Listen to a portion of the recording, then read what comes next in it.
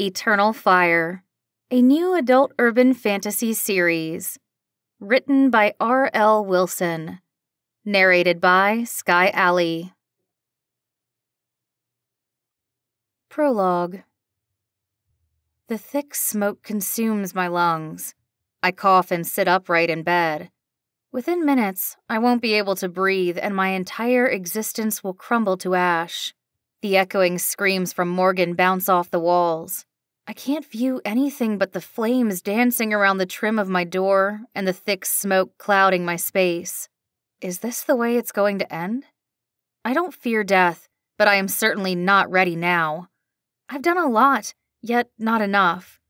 Tears race down my face as my heartbeat thuds violently. A gut-wrenching scream travels through my soul and exits my mouth.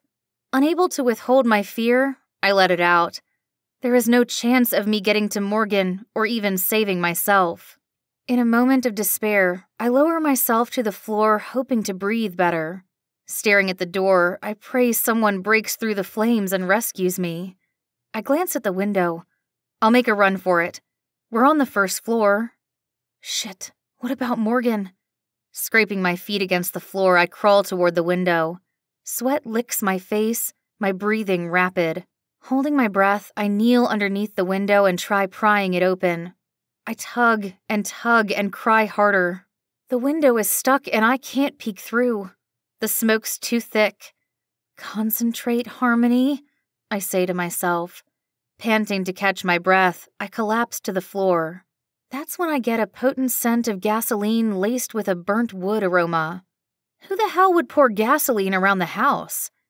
Prentice is the first name swirling in my mind.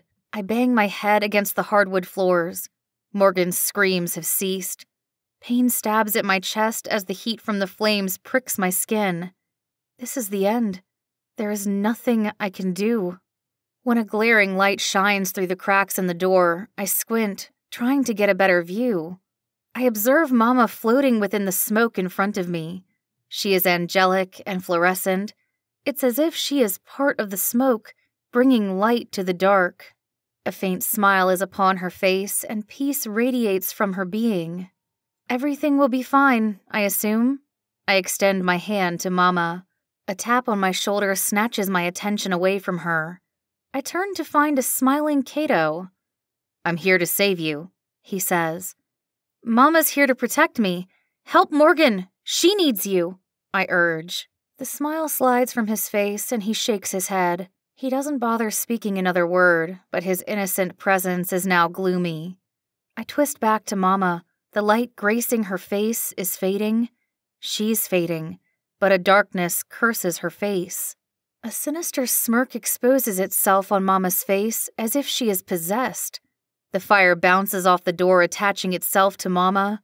She fades more while the fire is consuming her. "No! Mama, come back!" I scream. My hand is still extended, reaching for her. But her existence continues to fade, as if the fire is melting her. Within seconds, all that stands before me is a cloud of smoke. The darkness has overtaken Mama. Swiftly, I twist back toward Cato, but he's gone. Who will save me now?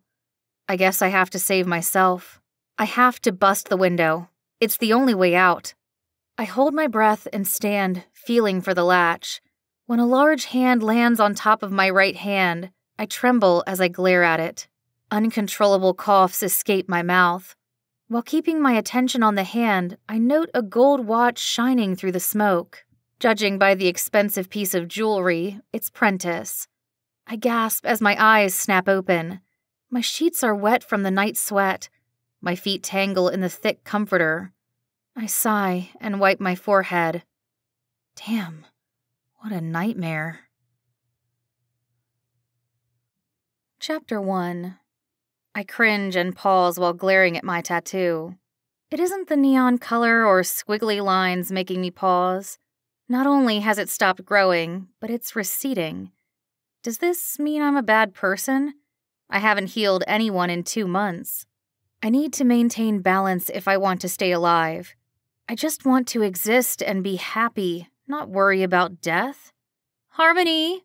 Harmony, wake up! Room 6 has the call light on. Did you put him on the toilet? Janet asks. Maybe I did. I let out a huff. I hate being a nurse's assistant. I blow the hair out of my face, then spring to my feet, dropping my favorite green mug full of coffee to the floor. My face becomes warm with embarrassment and anger. Dad gave me the mug when I was 12. It's my favorite, one of the few things I have to remember him, and I shattered it into a million pieces. So much for keepsakes. Down the hall, I zipped over candescent floor tiles. The hall is long and narrow, and the walls are brick, like a psych ward. This is supposed to be luxury living for the elderly. It is far from luxurious. We run out of soap, sometimes toilet tissue, but most of the residents have little to no family contact or they wouldn't be here. I get close to room 6 and I'm nearly knocked down from the strong scent of urine. Mr. Franklin needs more water in his diet. The stench is so strong it can blow the eyebrows off your face. He always requests a can of beer and sometimes he gets it. I'm never going to a retirement home. This supernatural retirement home is full of witches mostly, some shifters, vampires, and elves. The difference between here and the streets is they all get along. They're all supernatural, but on the street, the elves and witches have had issues lately. 2 young girls walk past.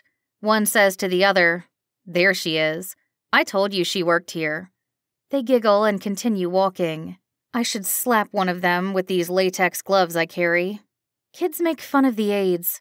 I've heard the saying nursing assistants are certified ass cleaners.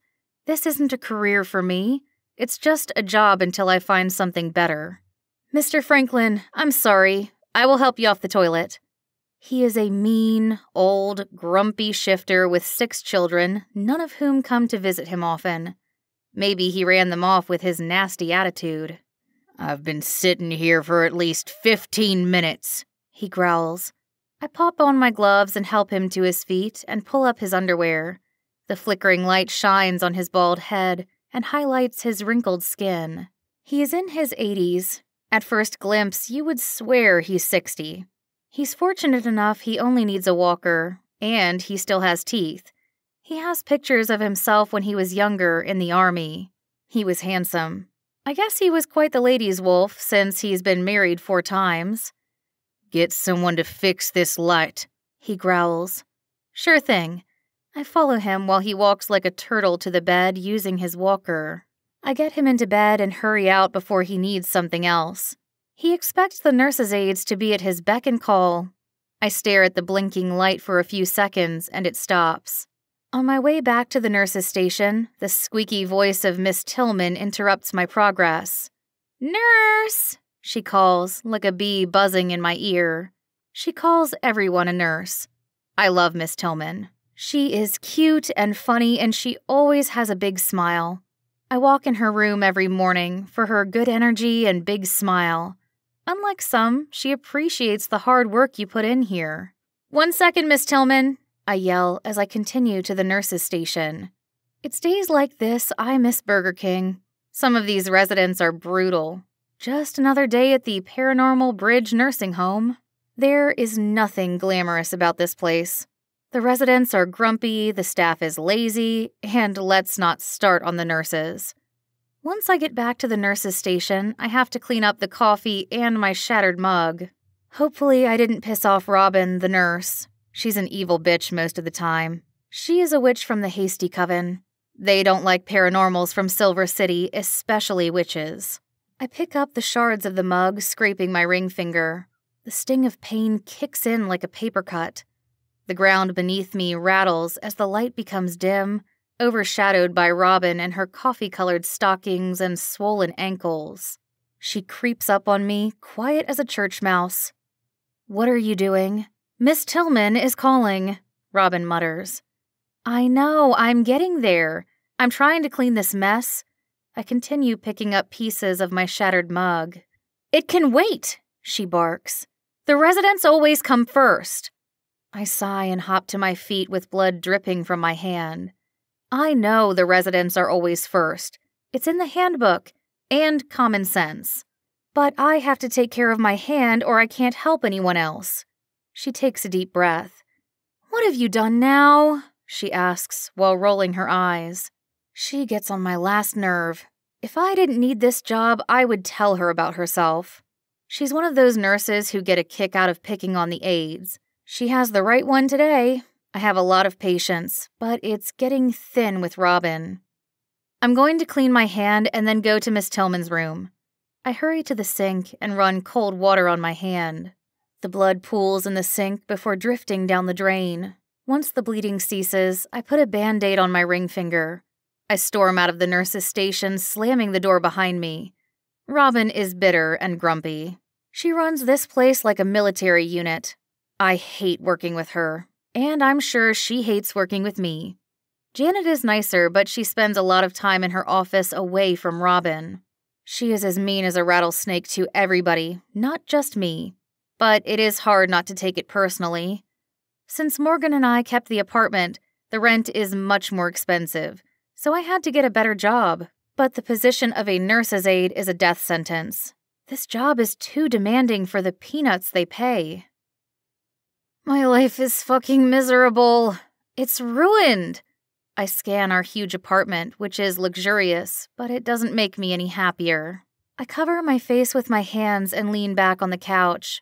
I peek through my fingers at Morgan while she stands there with a sneer.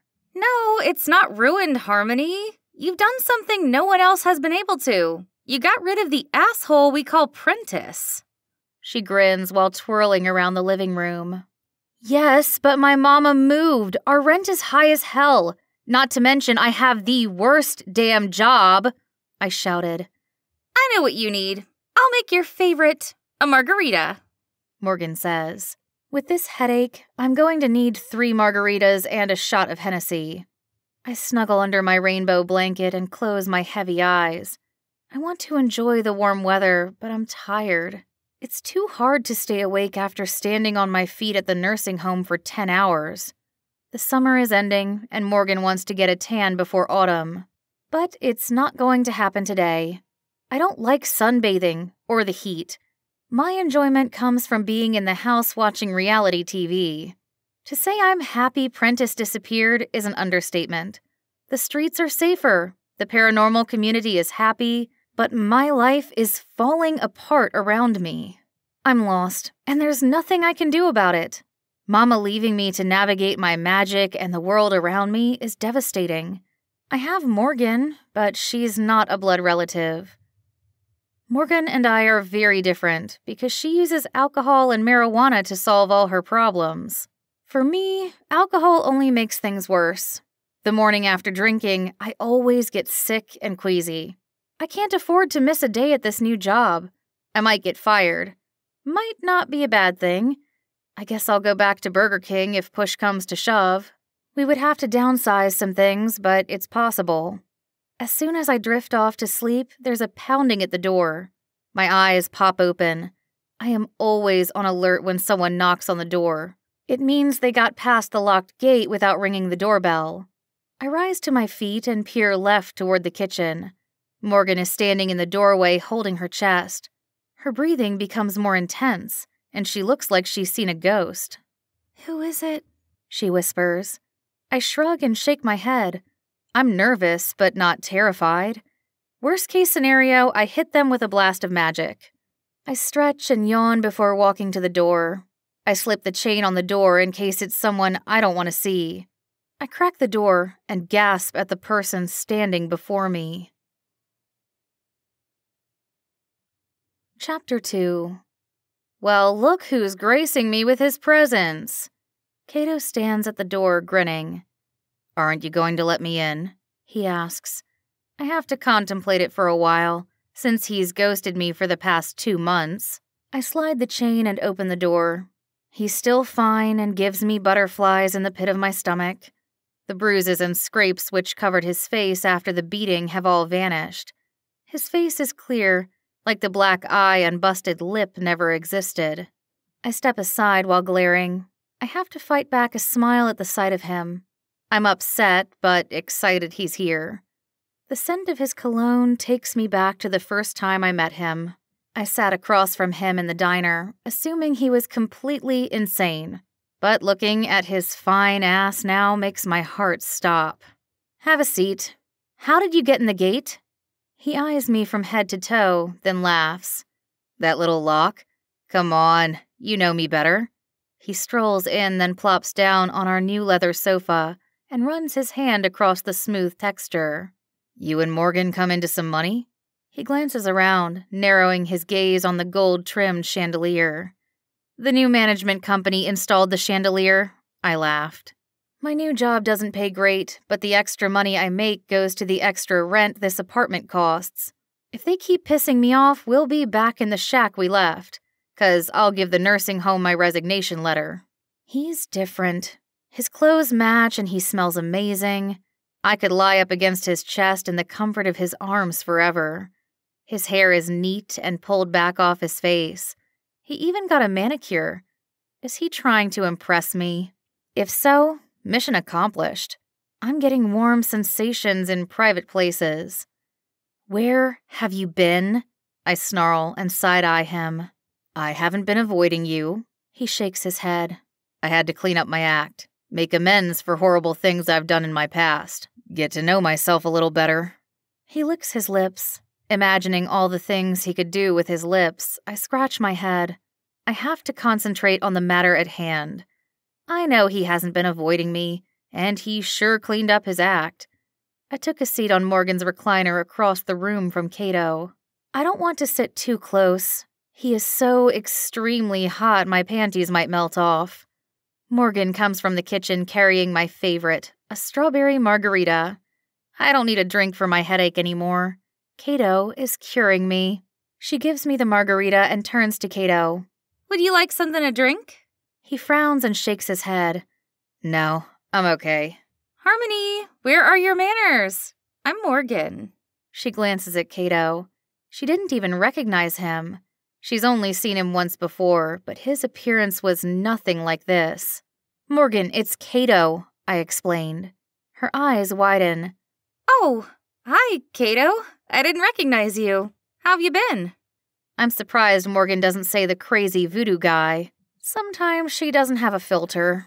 She bluntly says whatever comes to mind. I'm fine. Just stopped by to check on Harmony. He shoots a death stare over at me. But she's mad at me, he whines. Morgan's gaze darts back and forth between me and Cato. She has a silly smirk on her face. I complained to her a few times about missing him, and I was angry he hadn't come to visit me, so she is expecting fireworks. There is text, Skype, and cell phones. Why didn't you use any of those avenues to contact me? I fold my arms and roll my eyes.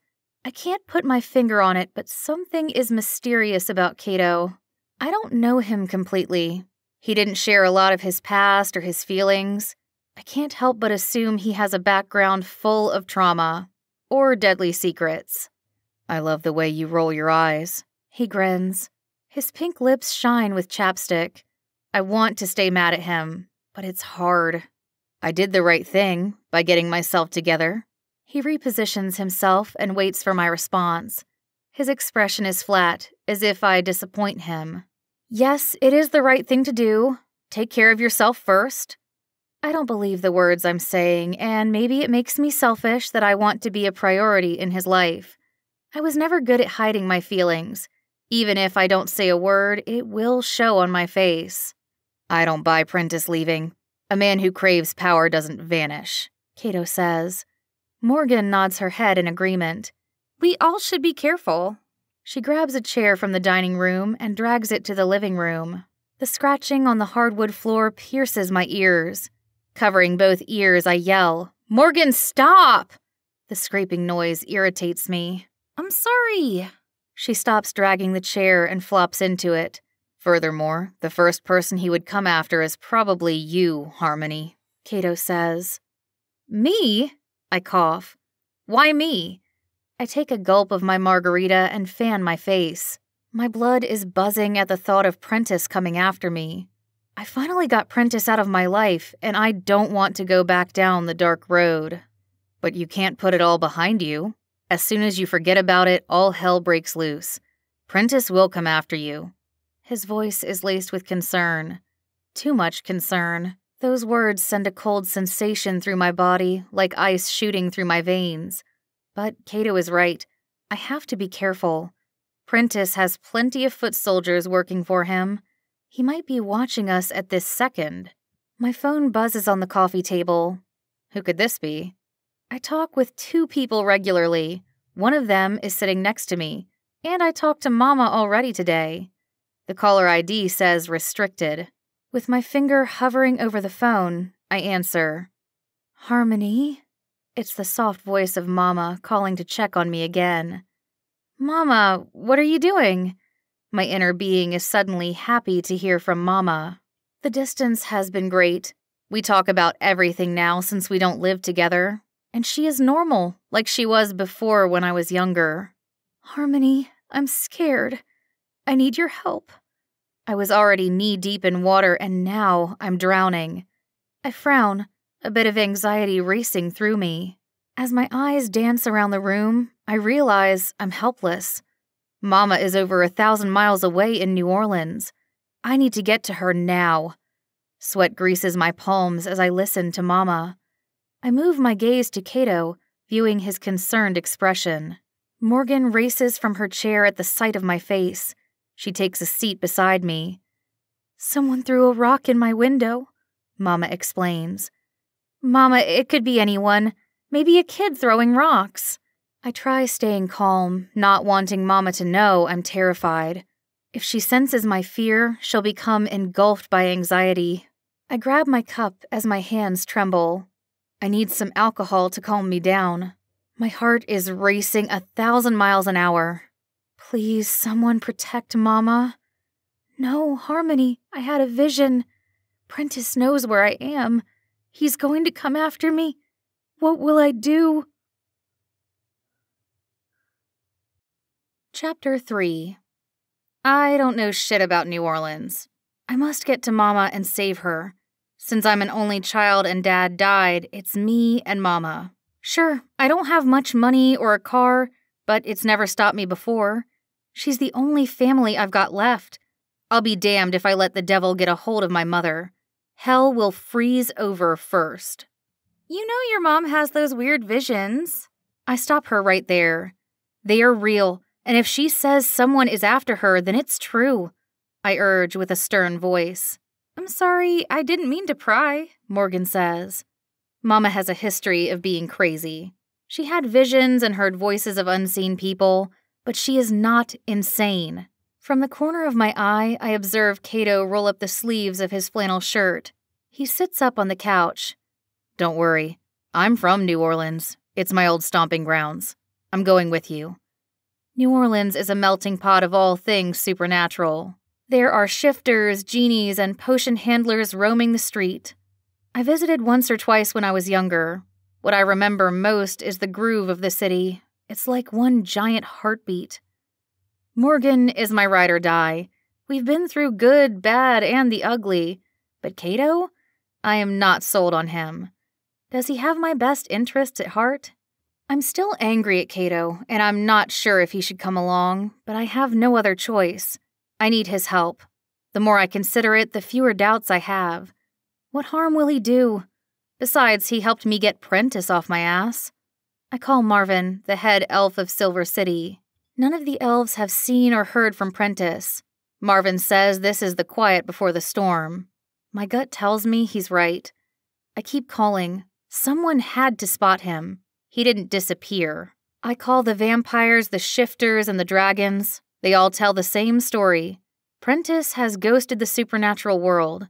It means he has left Detroit and is laying low. Or it's what Mama said. He's in New Orleans. Is Prentice that desperate for me to work for him? He would hunt down Mama? I'm convinced he's desperate enough. Quite a few times I had to heal him. My skin tingles with panic. The more people say they haven't seen Prentice in Detroit, the tighter my esophagus becomes. It's getting hard for me to breathe. I get a suffocating sensation. It'll be okay. Relax, Cato urges. He's right. It will be fine. I call Mama back to tell her I will come down to New Orleans with her for a couple of weeks. I dial the number and put the phone to my ear. The phone rings and rings. I dart glances at Cato. She's not answering, I explain as my heart rate skyrockets. She always answers for me. Send her a text, Morgan suggests. Trying to still my trembling finger, I hover over her name. I send a text simply saying, "Mama, I'm trying to call you." I wait for a few minutes for her response. It feels like hours. 5 minutes pass by and still no response from Mama. She is not a big texter.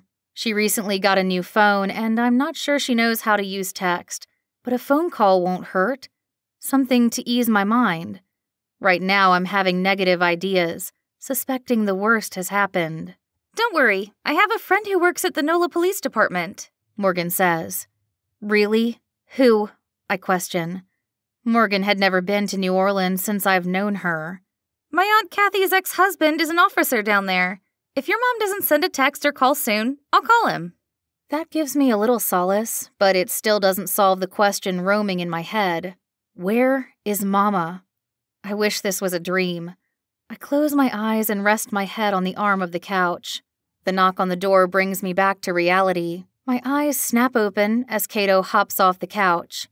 Morgan fidgets in her chair. Ever since we moved into this apartment, she gets jumpy when there's a knock at the door. I'll stay sitting and let Cato answer. If danger lurks behind the door, he will protect us. Who is it? Cato asks. A muffled, deep male voice answers. I swivel and glance at Morgan. Are you expecting someone? No, she growls with a frown. Who? Cato says. I spring to my feet and trot over to the door. Cato steps aside, then I view the peephole. With excitement, I swing the door open. It's Scott, Morgan! I yell. Scott and his fiancée enter the living room and take a seat by the couch. As she passes by, I get a whiff of expensive perfume. The kind you smell at the mall when the sales lady sprays your wrist and you get a whiff of heaven. She is pretty, I guess. Tall and thin with long red hair. Scott could do better if you ask me. I don't envision Scott in a sexual way anymore. We just had one kiss. He will soon be married. I don't agree with it, but it's not my place to speak on his engagement. We are back to being best friends. I have my eye on Cato, even though I'm mad at him. Morgan texted me, Scott explains. Did you contact your mom? Morgan acts like she had no clue who was coming over, knowing the whole time she texted Scott. He always races over when he suspects one of us is in danger. I have an idea of what happened. It's time I take a trip. I need to find the truth. Scott's fiancée crosses her legs and surveys the apartment. She's bordering Scott's thigh closely. She may as well sit on his lap. She has her nose in the air, not even speaking. Scott is down to earth and funny. It will never work between them. I'm angered by her scrutinizing gaze. She glares around the place like it's a shack. I can only imagine her perception of me and Morgan. I texted my uncle. He says he will stop by your house. What's the address? Morgan asked. I scroll through my phone and locate Mama's phone number and address, noticing she still hasn't texted me back. I exhale and concentrate on the friends and support I have around me.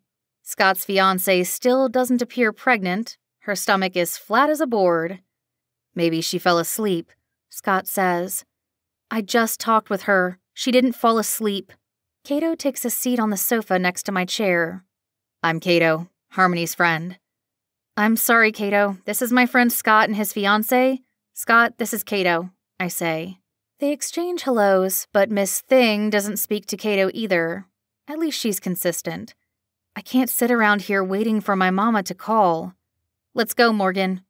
Morgan bolts to her feet and races to her room. I'm praying for you, Scott says as he smiles on his way out the door with his bougie-ass fiancé. She doesn't even say bye. She never acknowledged she was in our house. I'm going with you, Cato says. No, you better stay here. I clear my throat. You may have things to do, I reply while rolling my eyes. I'm being sarcastic. Since he has been busy, he couldn't stop by and visit me. I have nothing to do but help you locate your mother. Morgan comes from her bedroom with an oversized suitcase. Morgan, we'll be gone for 2 days, not 2 years. I got some of your clothes, too. she says, while setting the luggage on the ground and wrapping her hair up into a bun. Morgan thinks she's famous. She always travels with too many clothes and overpriced luggage. Not to mention she always has her sunglasses. In high school, they nicknamed her Hollywood. "Let me get the suitcase for you," Cato offers. He insists on going, and actually, I want him to go. He has connections in New Orleans, and he'll protect Morgan and me. Besides, how can I resist this handsome man? Every time I glance at him, his green eyes sparkle, causing me to lose control. He carries the suitcase out to Morgan's car. "He won't take no for an answer," Morgan says while giggling. "How long is this ride?" I ask. 15 hours, Cato answers. I nearly piss my pants hearing the number 15. Sitting in the car for too long makes me stiff and my ass sore. For Mama, I will ride 100 more hours. Chapter 4. I have come to a dangerous place. I want revenge. My soul is angry. Stepping out of Morgan's black Honda, I curse the ragged thing for the banging and rattling it made on our way over. It's time for a new ride, but Morgan isn't done paying for this one. Hopefully we make it to New Orleans. I'm proud I have people to ask for help. Even the city leaders have respect for me. I dart my gaze around the neighborhood, on alert, making sure we weren't followed. But no one screws with Big Sam.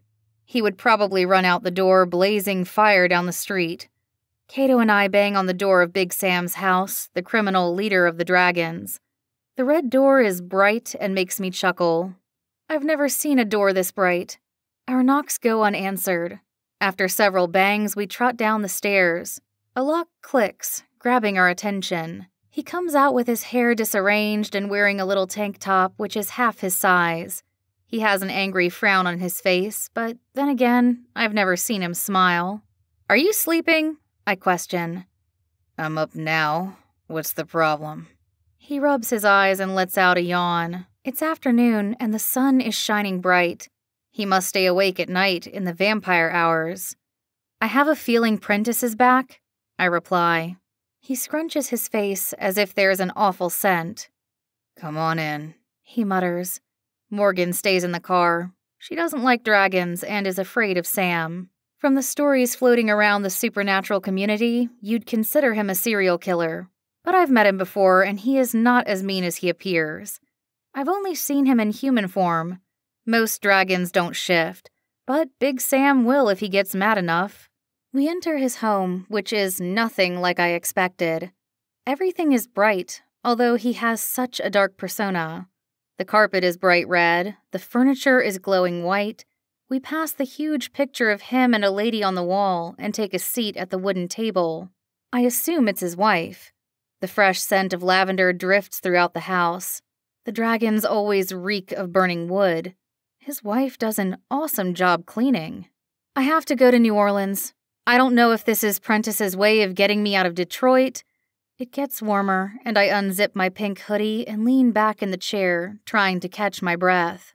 I talk fast because every minute I waste is a minute Prentice might be harming my mother. "Wait, slow down," he says. "Why are you going to New Orleans?" "My mother says Prentice threw a brick through her window. She lives in New Orleans." "All right." He nods, but looks confused. "It's possible he located Jeanette to get to Harmony. Or maybe it's a distraction," Cato explains. "Oh, okay. He's trying to get Harmony out of Detroit and take over?" Sam questions. "Yes," Cato replies. He stands from the chair as if he's ready to go. Big Sam's arms are the size of tree trunks. I don't know why anyone would want to fuck with him. "Don't worry about nothing if he comes through here. I got something for his ass," Sam barks. Music to my ears. What I've been waiting to hear. I don't want to leave Detroit and have the shit hit the fan. My main priority is to get my mother back in one piece. It's Sam's job to keep Detroit safe while I'm gone. I know he will. I'm not worried anymore. We get back into Morgan's Honda as she sits there bobbing her head to the rock music playing way too loud. The scent of her cherry air freshener is overwhelming. At least the scent isn't bad, like black magic. "Morgan." She turns down the volume. "Yeah?" It's too loud. I hold in a sigh. It's her car, but she needs to be respectful of my eardrums. And Kato doesn't like rock music. Oh, my fault. She scrolls down her timeline on Facebook and starts typing. No, don't put where we're going on Facebook. She turns to me with her forehead wrinkled. Why not? I put everything on Facebook. What if Prentice or one of his soldiers are watching? Can we at least take a selfie? Morgan questions. No time for selfies. Fine. She closes the Facebook app and enters Mama's address into Google Maps. The smirk slides into a frown and she rolls her eyes. She's definitely pissed. Why Morgan posts everything on social media, I'll never understand. Morgan is obsessed with her beauty and her curvy stature. She takes selfies all day. I see no need for a photo every day. The wind blows through my hair as we hurry down the interstate with our destination in mind. Kato sits in the back, not saying anything. He never went home to get clothes. I'm sure he will buy some in New Orleans. What's our plan? Morgan says as she flips her newly highlighted blonde hair. First, we are going straight to Mama's house. If she isn't there, we will go searching for her. I let the armrest down and rested my elbow. My eyes are heavy, but the adrenaline has me wide awake, as if I drank some black coffee. We will talk with your uncle first, Kato says. Then I'll poke around. This makes me like him even more. Kato has never met Mama, but for me, he will go 1,000 miles away. I'm happy you're not dying and you still have your magical abilities. She hesitates. She wants to say more. Her bottom lip quivers slightly. Yeah, and? I question. She stutters. I want you to stay true to yourself. Don't let Prentice turn you into a monster. I frown and scrunch my nose. I'm not a monster. Have I been acting mean? I'm on edge, irritated because my mother is missing. Who wouldn't be? I shoot a glare her way and then lean forward and pop the glove compartment open. I'll fix her. What are you doing? I'm getting your Polaroids out. She grabs my arm and squeezes tight. Put those back, she yells. No, I giggle and sift through the pictures. Coming across a school photo, I bust out laughing. It's her awkward phase in the 3rd grade with 2 pigtails. Give me those, she smirks. Hey, Kato, here is Morgan. She should put this on Facebook. I pass the picture back to Kato and he doesn't make a peep. It's obvious he doesn't find it funny. I'm only trying to lighten the mood. Morgan is getting too serious about me letting Prentice turn me into someone I'm not. I twist my torso around to view his face. He hands me the picture back. I want pictures of you. He winks. I blush. I couldn't help it. His new physique makes him irresistible to me. Morgan snatches the pictures from me and laughs. She puts them under the sun visor. Remind me to move these pictures where you can't find them. For 2 minutes with my best friend and Kato, I forgot Mama is missing. Prentice is on the loose, and I have the worst job. I enjoy laughing with them. I'm sure it will be short-lived. Once we locate Mama, life will be normal. I won't be in such a bitchy mood, I utter. Be ready for whatever happens out there, Kato says. What do you mean? I shoot a stare his way. New Orleans is a nice town, but it's tough. You understand? Be careful. Prepare yourself for anything. I hadn't considered the dangers of the town. Fighting with Prentice will be dangerous enough. All I want is Mama safe and home. We know nothing about New Orleans. We will be cautious, Morgan says. She wipes her forehead and bites her bottom lip. Don't get hot-headed and go off by yourself once you get something in your mind. There's no turning back, Morgan barks. I have to admit, Morgan is right. If I get there and I can't find Mama, I will be on the hunt, and Prentice will be the prey. The tires screech as my head shifts forward. Morgan swerves, avoiding a pothole. Damn, Morgan! I shout. Sorry. Did you get a glimpse of those potholes? They're the size of the Titanic. She laughs. Chapter 5. Fear skitters down my back as I survey Mama's house from the outside. I'm scared to exit the car. My hands tremble as I open the door. What would I see? Maybe she's sleeping. I grab the key from my bra. Mama mailed me a key when she first got the house. Normally, I wouldn't be nervous, but this is my mama. Sighing sharply, I glance over my shoulder at Morgan and Cato. Come on. I'll stay in the car until you tell me to come in, Morgan says. She must have a bad feeling. I admit, so do I. The light within the house makes the window glow orange. It's daytime. Mama never leaves her light on during the day. She says it would run up her bill terribly. Cato closes the app on his phone and slips it in his pocket before stepping out of the car. He warns me to be prepared for whatever we find on the other side of the door. It's small, but better than her apartment in Detroit. She did some landscaping, and the flowers billow about the yard. The boards beneath my shoes creak with every step up the porch. When I reach the top of the stairs, a black cat screeches and runs off. Sweat dampens my armpits, and my breathing is ragged. Houses don't get any more cliché. The house is on a dark, dead-end street, with tons of trees in the backyard like a forest. I jump back, bumping into Cato. The cat scared the shit out of me. I almost jumped out of my body. The house is nice and spooky. Harmony? I twist around. What? I ask Cato. What do you mean, what? You said my name, I reply. No, I didn't, he responds, his brows knitting together. Okay, not only is this house spooky, but it's haunted too? The cat scared me, but Cato's petrified, and I brought him for protection. I have a huge fear of cats, he states. Why? A cat scratched me when I was a kid. I've feared them ever since. I slip the key in the lock, hoping I don't walk into a disaster, or worse, a murder scene. I go farther into the house with Cato stepping on my heels. There's no pungency of rotting flesh, which is a good sign. The humidity here would bake a dead body in 12 hours flat. There is no sign of forced entry, and the place is clean, with the aroma of pine sol floating through the kitchen. This is Mama's house. She always has a piney scent. Cato ventures off to the bedroom while I inspect the refrigerator. I would offer them a snack to eat, but Morgan is too picky, and Cato hardly ever eats.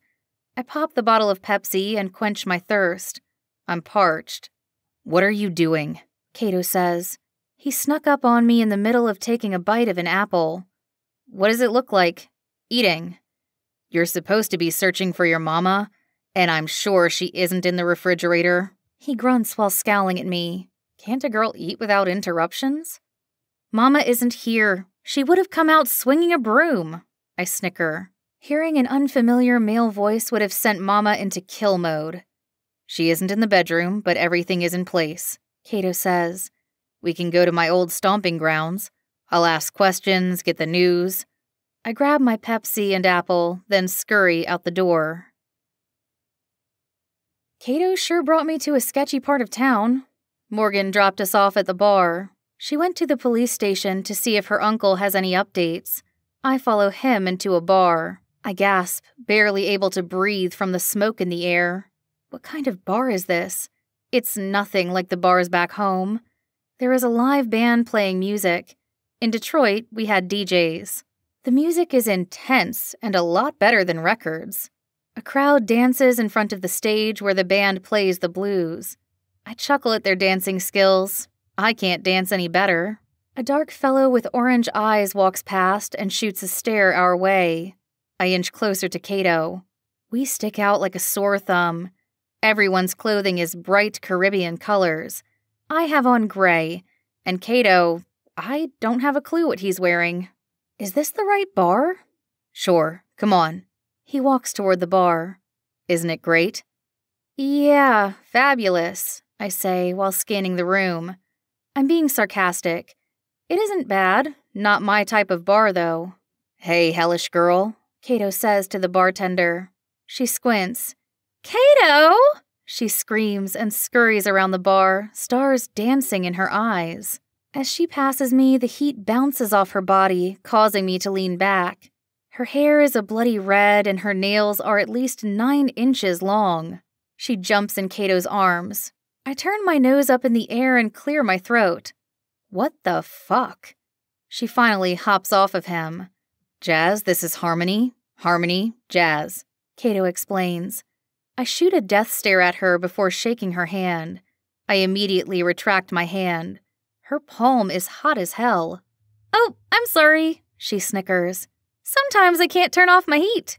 I roll my eyes. She burned me on purpose, the heifer. She wraps her arm around Cato. How have you been, sweetie? She bats her long-ass eyelashes. She has a ton of makeup on. Maybe she is hiding scars. It reminds me of the makeup they put on the dead. This chick needs to back up before I hex her ass. I hop on the stool and tap my hand on the bar. I'm gonna need a drink to deal with this chick.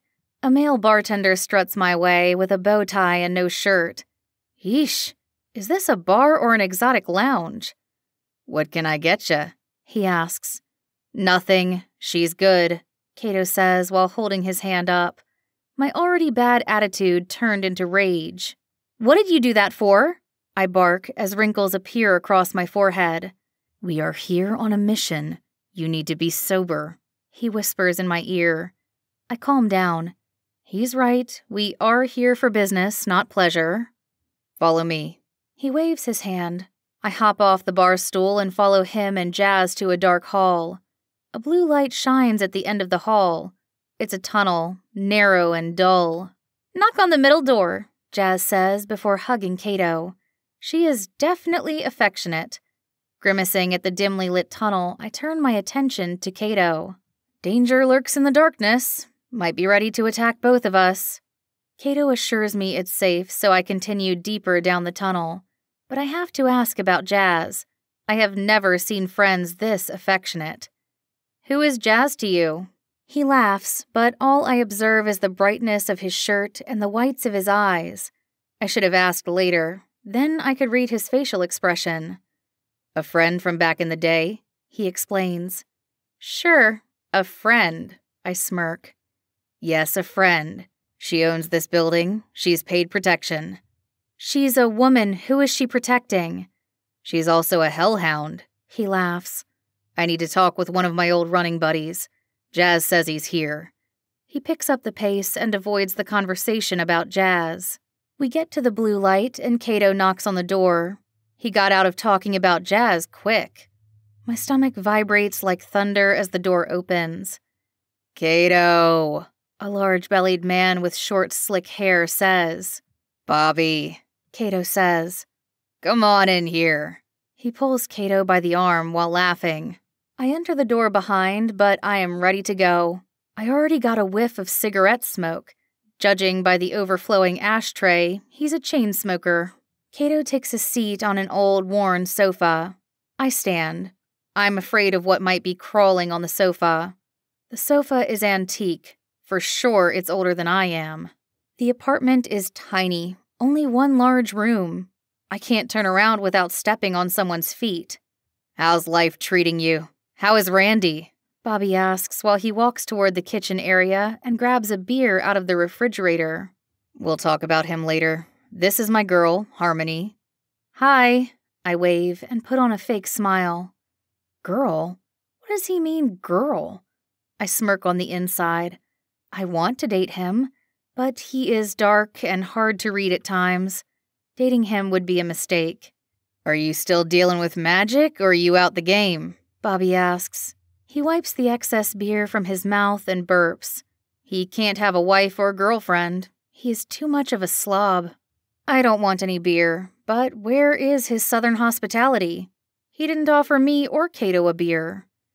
I'm trying to quit and change my life for her. He glances over at me and winks his right eye. He assumes whenever he blinks or shows his dimples, I will melt in his hands. He's partially right. It was nice to have met you, Bobby, I say. Likewise, he says with bulging eyeballs. Slapping a fly on my arm, I step closer to Cato. This place is too dusty and quite filthy. Where are you going? Cato questions. I pull Cato to the side. Morgan's picking me up, I whisper. I'll text you later. I'm going to catch up with Bobby, he explains. There is some dark stuff going on.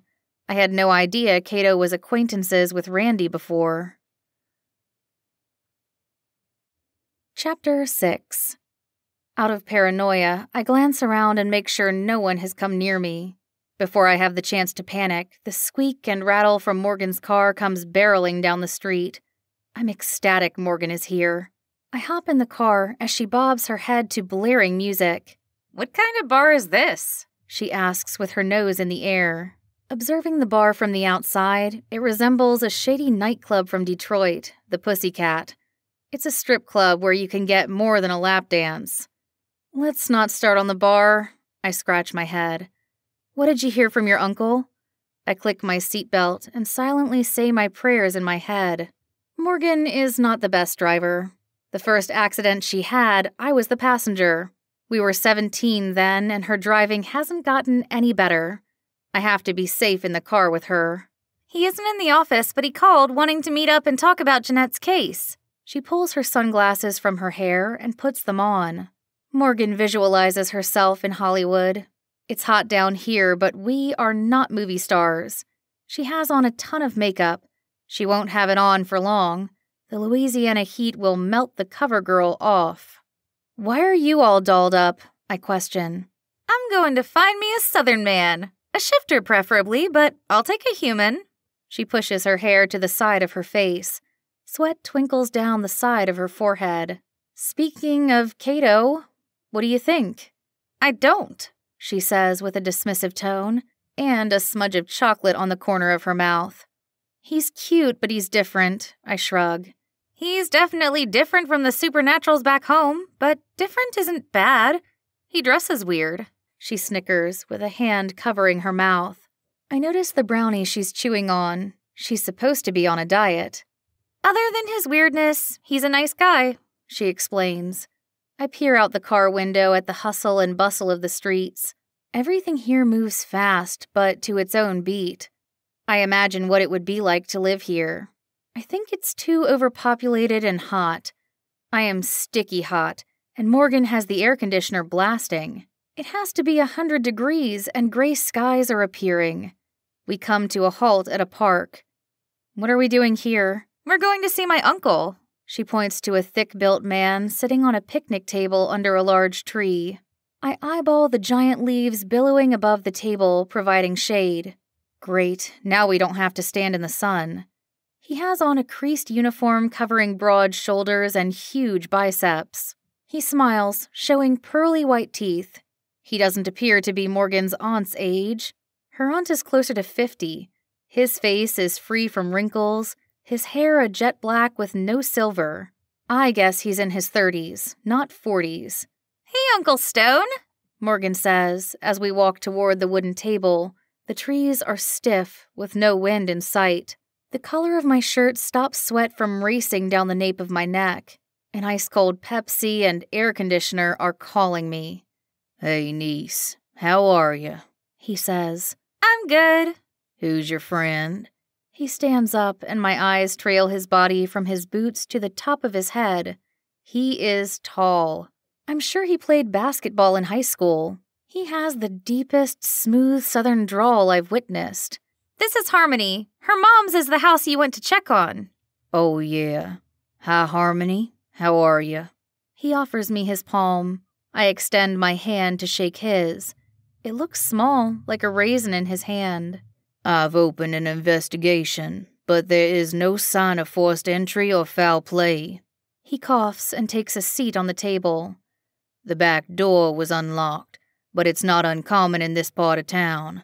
It's quiet and some people leave the door open. Has she talked about leaving or being unhappy?" he asks. I already know what he presumes, but Mama never leaves without telling me. She said Prentice is back, and I believe her. She did not leave. I look him square in his beady dark eyes. She was taken. He pulls a notepad from his pocket and jots down a few details. He asks for Mama's description. I know he's doing his job, but Mama's not a case or a number. Morgan is staring at the group of boys walking past. Did Morgan come to help me or herself?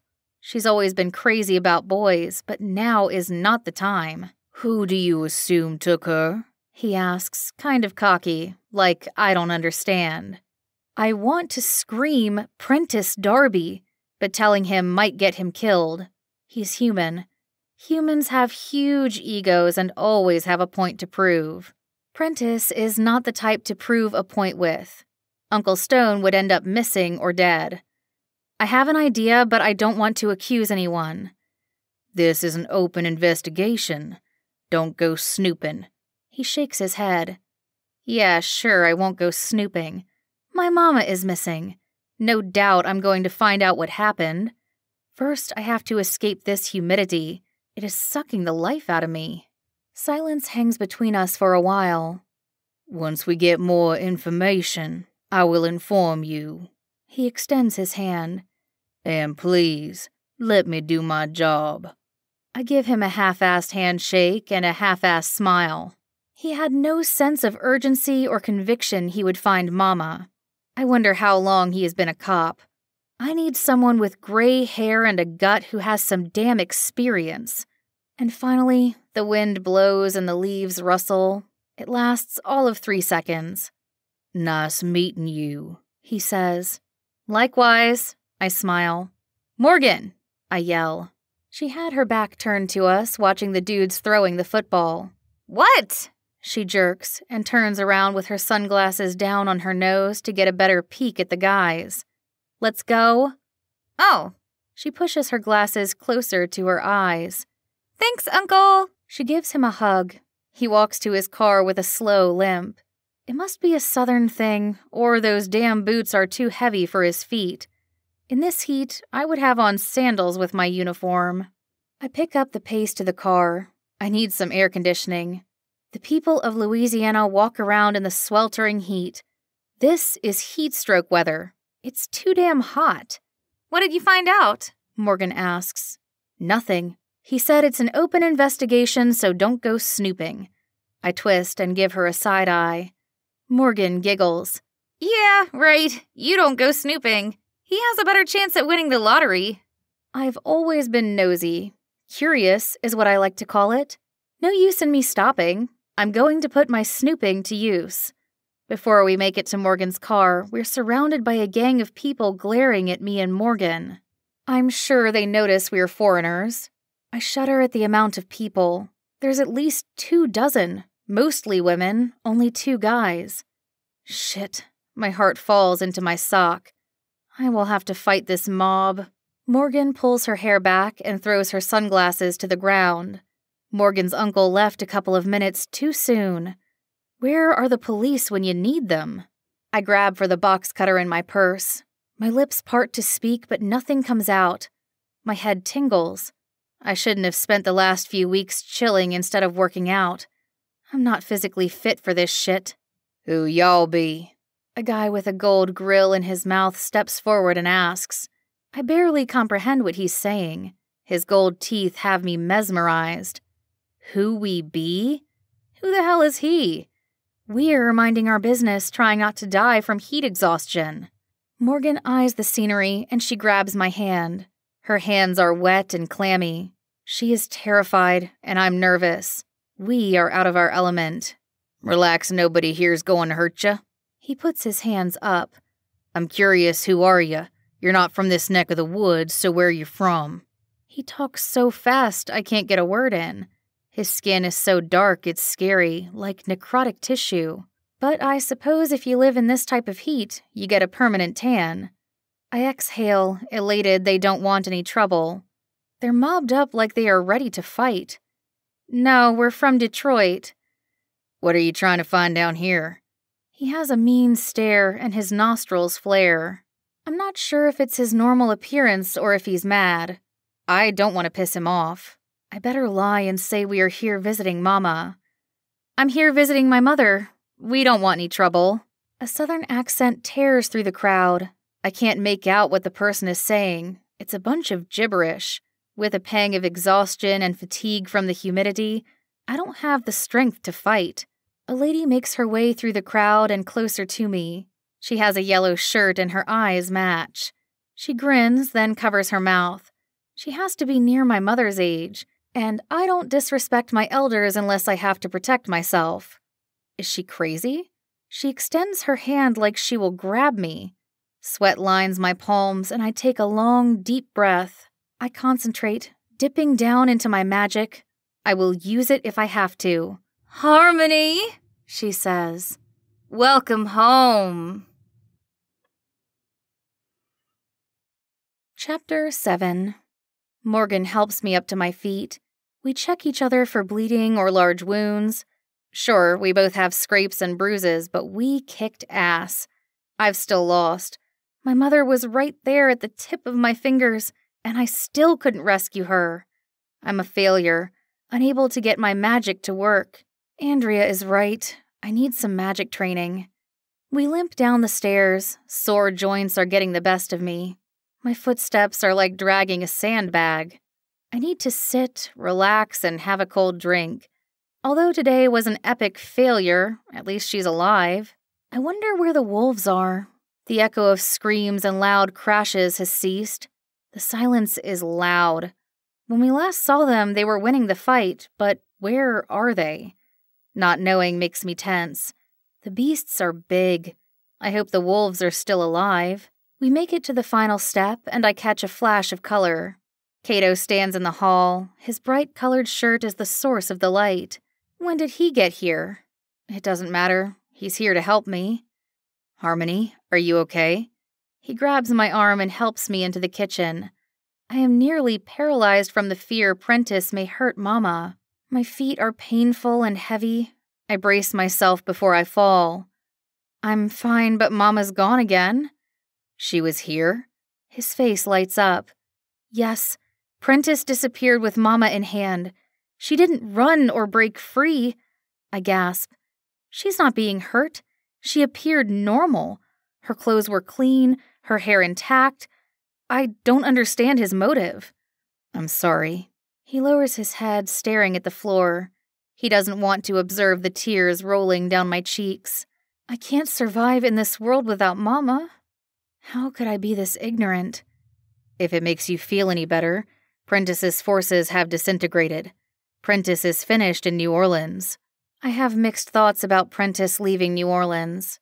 It's great for the town, but where the hell is he going with my mother? "We will find Prentice, and when we do, your mother is coming home," Cato states. I grin. He always knows how to make me smile. Indeed. His positivity gives me temporary hope. He's certain we're getting Mama back. No matter what I tell myself, though, tears continue to flow. This battle isn't over. Soon I'll be in another fight for my life. We walk out into the field where Derek and the rest of the pack are. They are yelling and jumping, overexcited about defeating the huge creatures who attacked us. I silently count the wolves, and it relieves some of the tension. We all made it out alive and in one piece. "Look on the bright side. Jeanette is alive," Morgan says. I wouldn't have gotten this far without Morgan. She is definitely a fighter. Maybe not a supernatural, but she has some kick-ass moves. "Where is your mom?" Derek asks, scanning the door. The brown wolf sniffs the air. "Her mom is not here anymore," he mutters.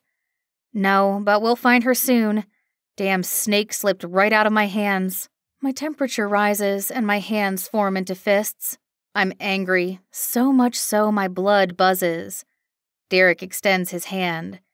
"You have won the trust of the pack, and we swear our allegiance to you." I put my hand in his, and he kneels at my feet. Then he hops back to his feet as Andrea approaches the crowd. I don't want her to know about the wolves. I hoped I could hide it for a little longer, until I was back in Detroit. Her smile slides into a frown. Every step she takes is harder than the last as she gets closer. Her face looks tight and red. She is going to burst.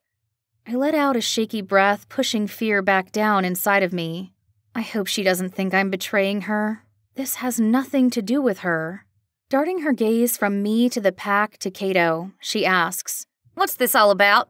She folds her arms and glares, her light brows furrowing as she scrutinizes me. Momentarily stuck in anger, I don't say a word. I don't want to say anything I would regret. "Should I panic about this meeting?" She slants an evil eye at Derek.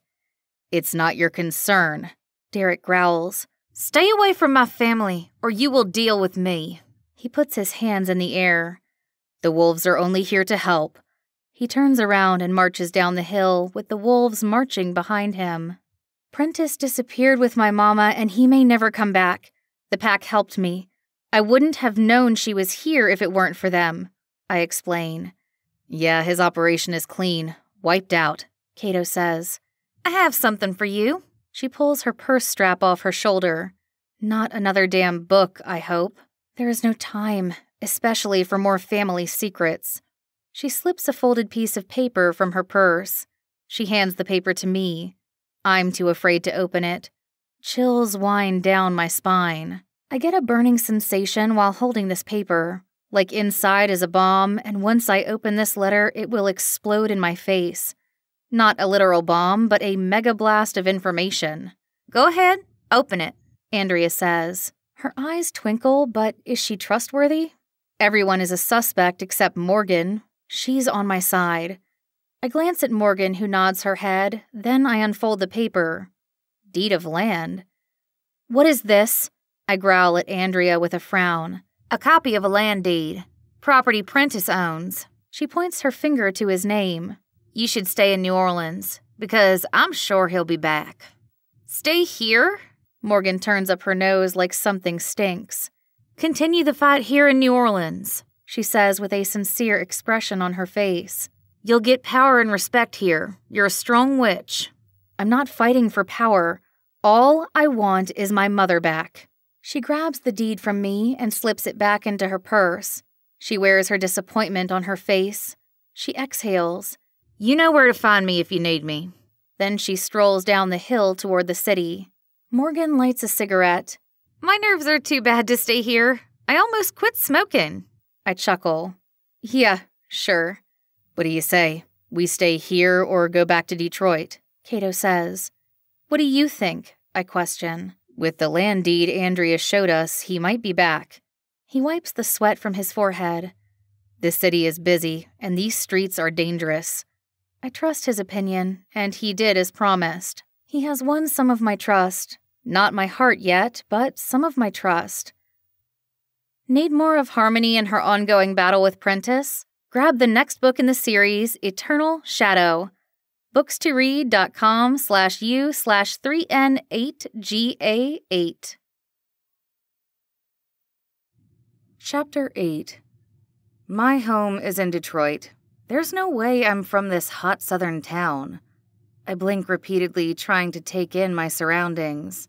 My eyes rest on the lady in my face with the gleaming yellow eyes. Her hair is jet black with deep curls reaching her shoulders. This is Harmony, a husky voice from behind me says. I never turn to acknowledge the voice. I'm focused on this lady scowling at me and Morgan. She's amazed to see me, and she won't stop staring. An uncomfortable ache washes over me. Her aura isn't dark, but it makes me uneasy. I'm Andrea, and these are all our family members. Her eyes peruse the crowd. We're all witches. She's hard to understand, thanks to a deep twang in her voice. Family? I'm an only child. They're no family of mine. They resemble a pack of misfits. Some have tattoos and others have several piercings, even on their eyebrows. They are different, but if they'll help me, I'm open for a discussion. You're not alone. Us witches support each other. Whatever you need, Andrea adds. I'm slightly confused. How does she know I'm a witch? I will play it off and see where this goes. An elephant jumps off my back. Is this true? I have other witches here to support me? Never had witches support before. The witches back home are part of the Red Coven. I'm not a part of the coven. I'm the outcast. I pause. You're not trouble. I grin and let Morgan's hand go. This is my best friend, Morgan. I try stepping away, but she throws her arm around me for a hug.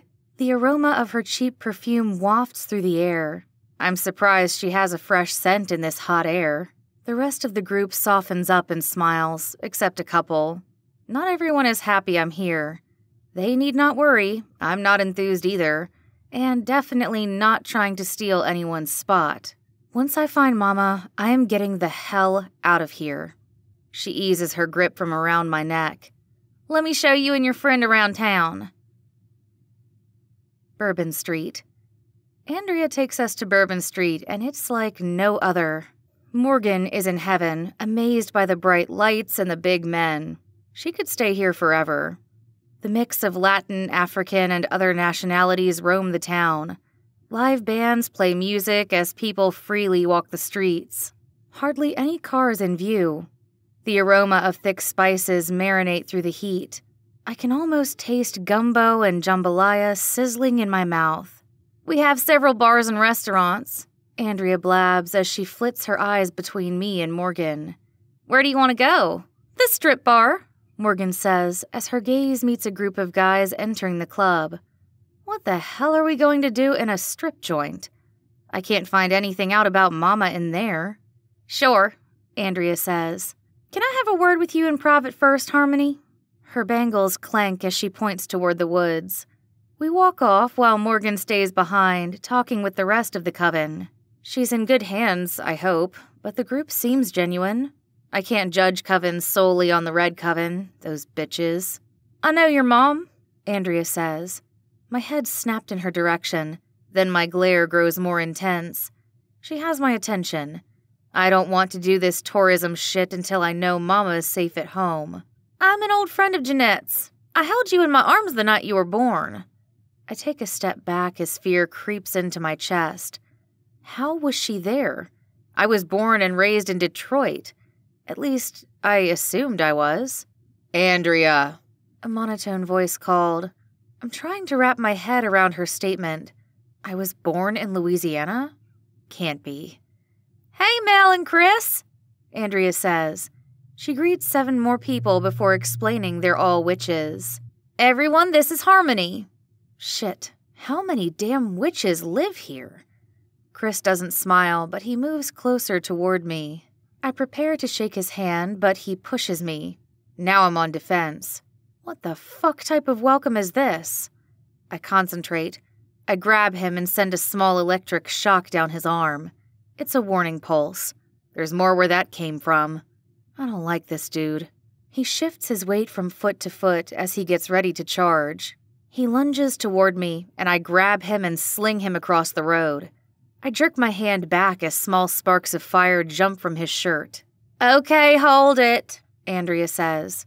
Chris is a hothead. He doesn't mean any harm. Morgan comes racing to my side. What the hell is going on? She barks. Where I'm from, shoving someone is a threat. I roll my eyes. I don't take threats kindly. Chris pops back to his feet. He is one strong ass with a spark of fire in him. It burns like hell. He's one of my strongest defense witches, Andrea says. Chris now stands beside me. I'm welcoming you to New Orleans. His face is slim with a pudgy nose. He's suspicious. He needs to know I don't play. It was nice meeting you all, but I'm melting in this heat. Morgan and I have to go. I'd better go before I have to fuck Chris up. Wait, what about the strip club? Morgan says. Morgan, we will go to the strip club tomorrow, I whisper in a lower tone. She nods, getting the picture. I'm ready to go. There's one more thing I want to show you, Harmony, Andrea says. She pushes her curly locks back behind her ear and walks toward the woods.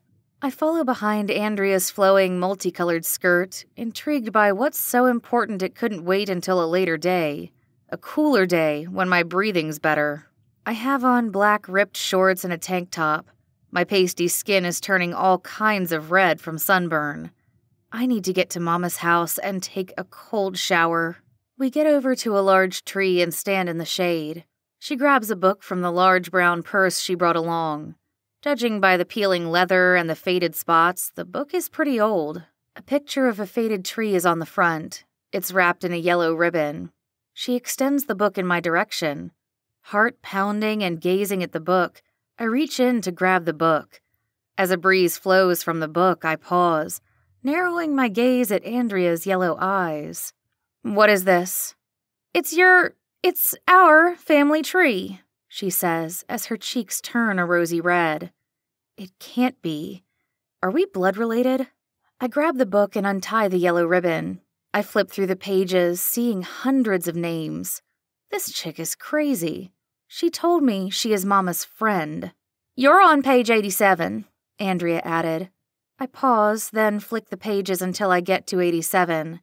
The words whirl around on the pages. Once they settle, there's Jeanette Adams, born to my grandparents. Then below my mother is my name. But wait, all this is written in ink. Oh my God, they scratched my father's name out, but his name starts with a P. What the fuck is going on? I'm in a twilight zone. This is some bullshit. This lady is a fraud. My face is warm. I grip the book with my hands and glare at Andrea.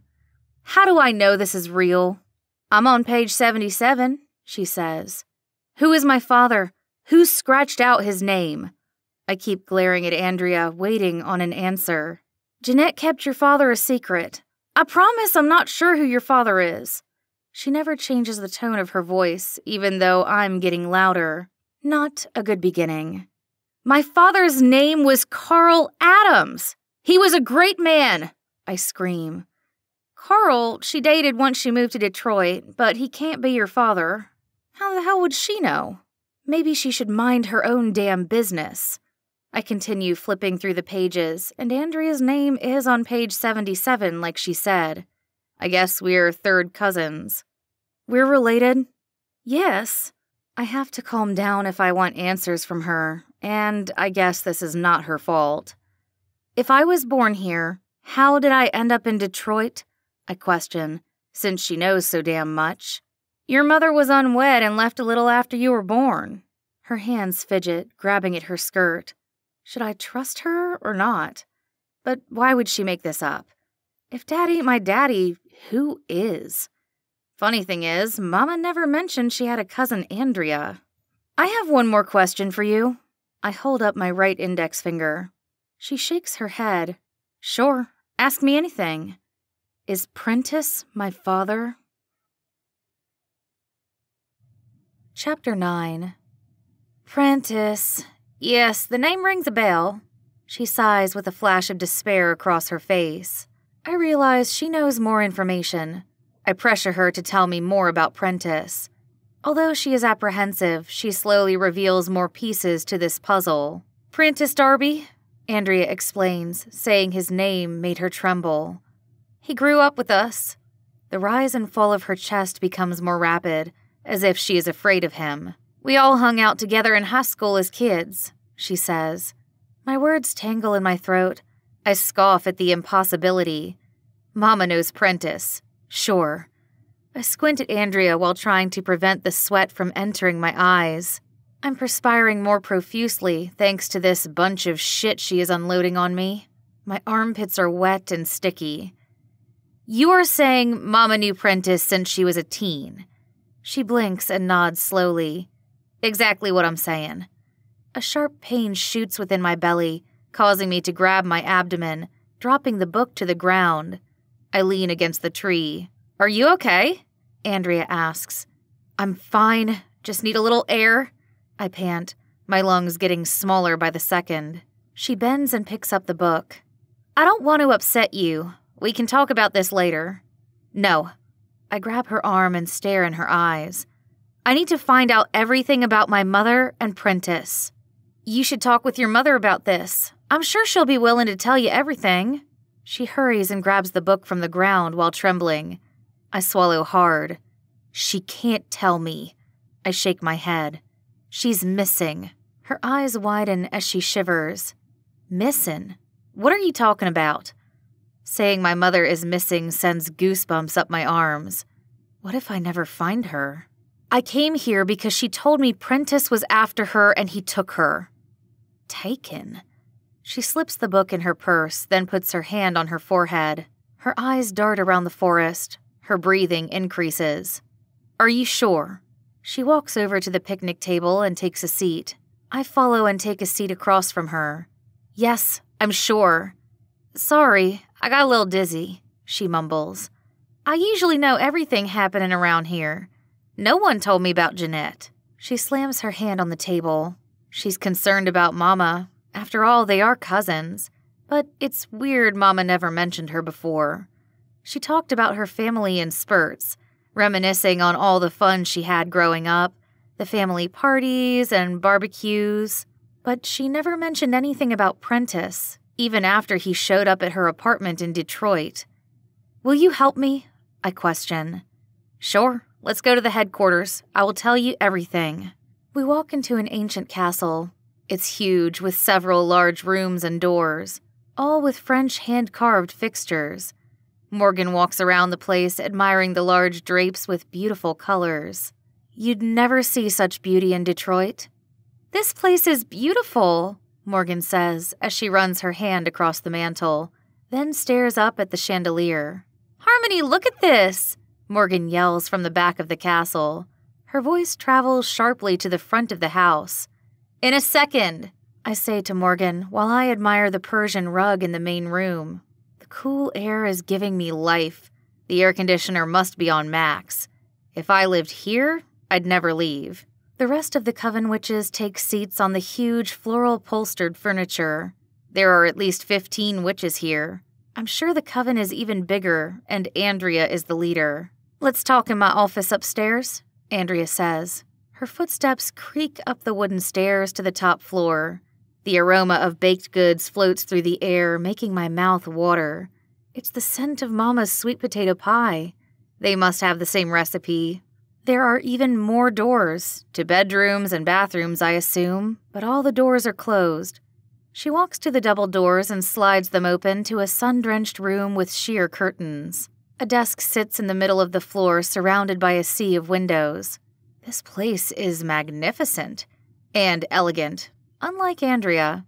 How did they make money to pay for this place? She must be important in this organization to have such a huge office.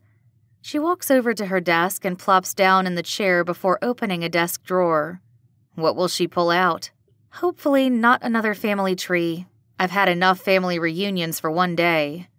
She pulls a book from the drawer, then slides it across the desk. Your Mama and Prentice's yearbook pictures are in there.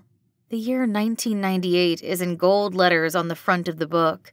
Mama was a senior. I flip to the senior section, and there she is.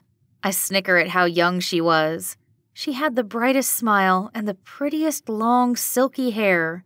Who'd kidnap such a beautiful soul? Prentice was a senior, even though he is a year older than your Mama. I glare at Andrea. Darkness crosses her face. My instincts rattle, telling me not to open the book. But I have to see. With my trembling grasp, I flip the pages and get to the section where the last names start with D.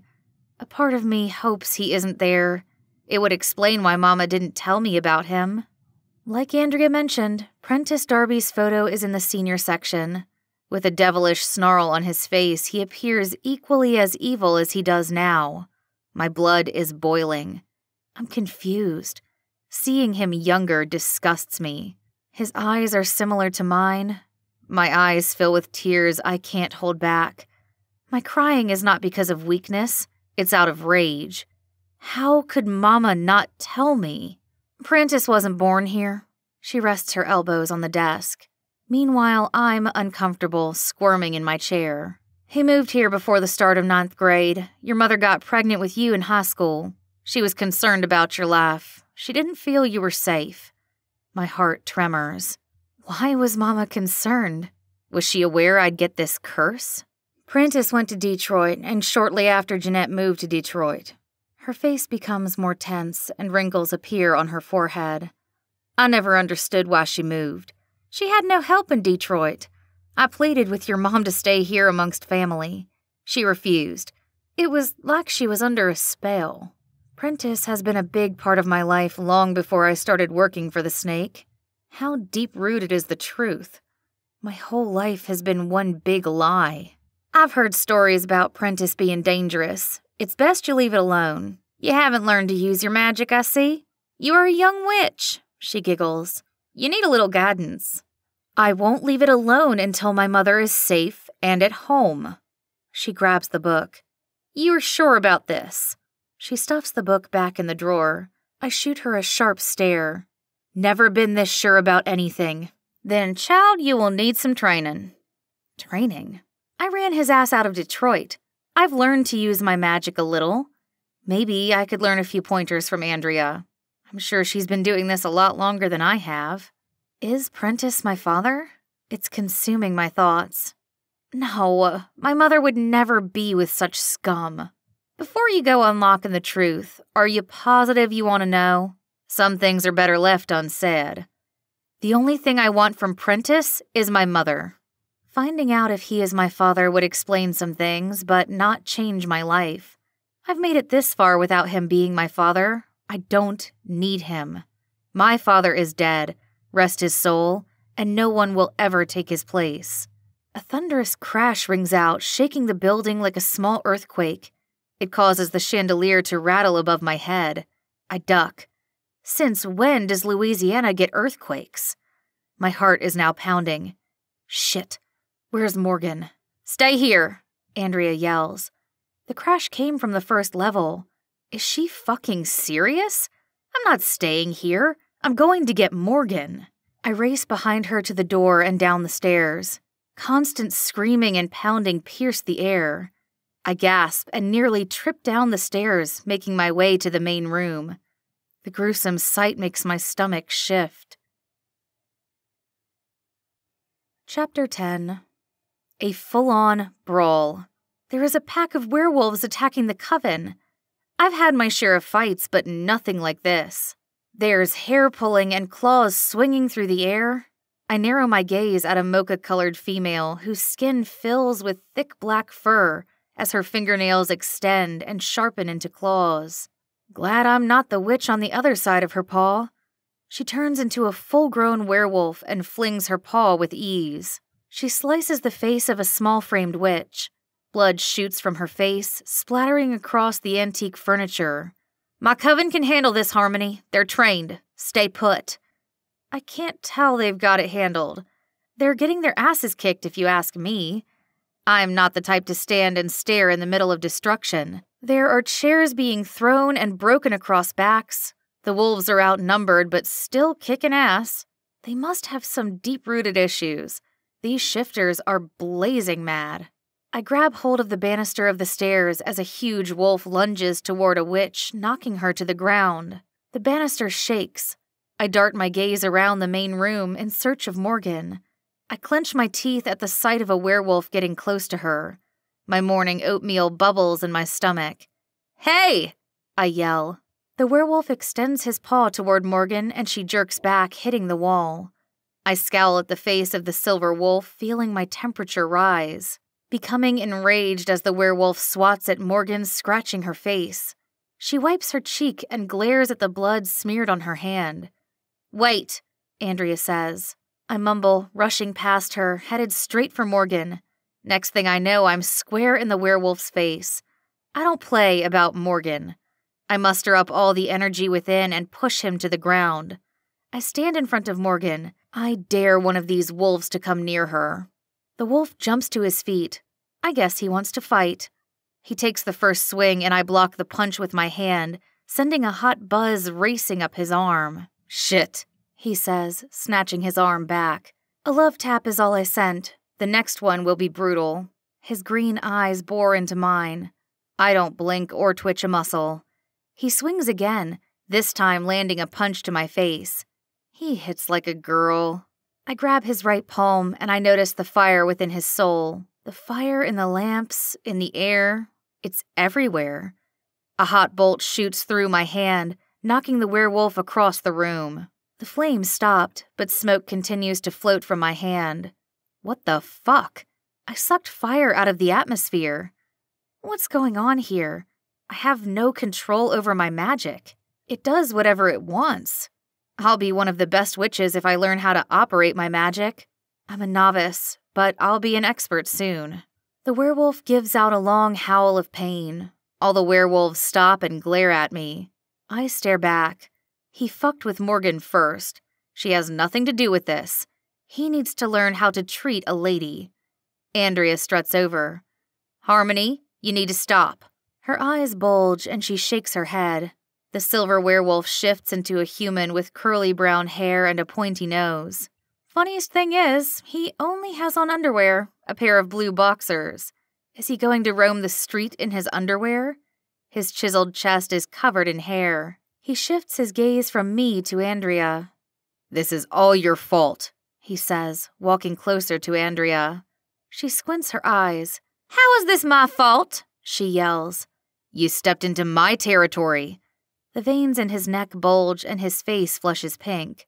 "What else was I supposed to do?" "Damn, you can't walk anywhere you want around here. I better learn where to walk while I'm visiting." Andrea walks close to the werewolf and throws her hands on her hips. "No one tells Andrea what to do. If I want it, I'm damn sure going after it." Everyone else is silent. I'm shocked Andrea would get in this man's face. He's a big man, about 6'5", but she isn't bowing down. "I gave you a reasonable offer you should have taken." Her tone is a low growl. "I will make another offer. 85,000, my final offer."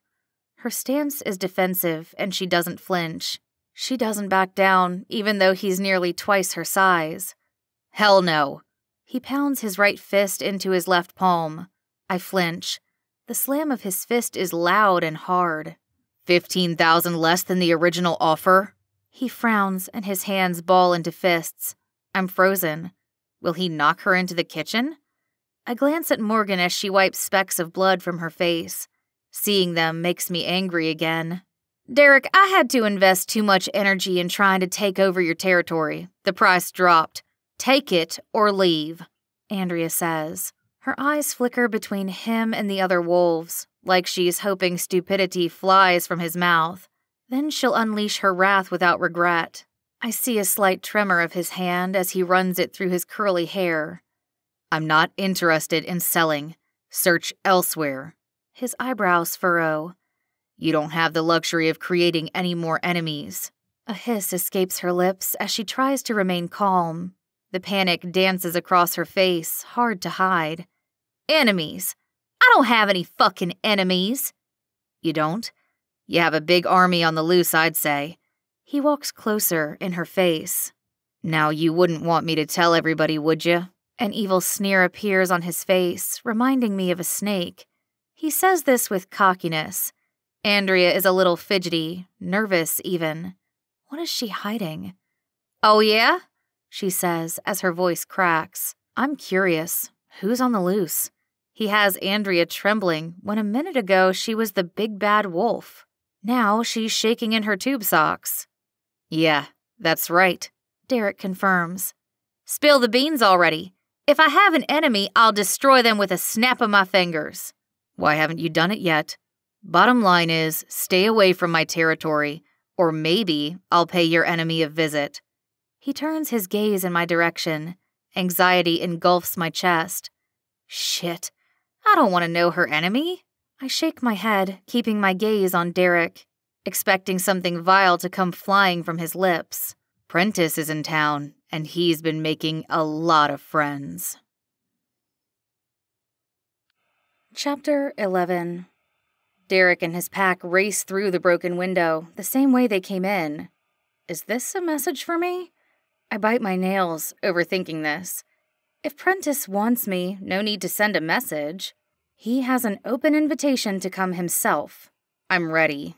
"This is some crazy shit," Morgan whispers. "What happened?"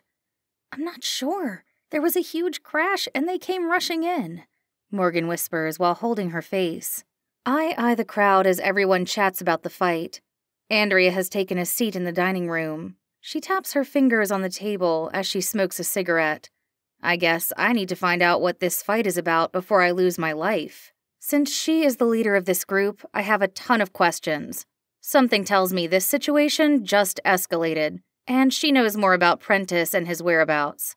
I slip in a chair across from Andrea, and before I open my mouth, she barks, "It doesn't involve you." Bullshit. He scowled at me when he said Prentice is back in town. "I got this under control," she urges. "I'm sure you do." Derek doesn't appear to be joking.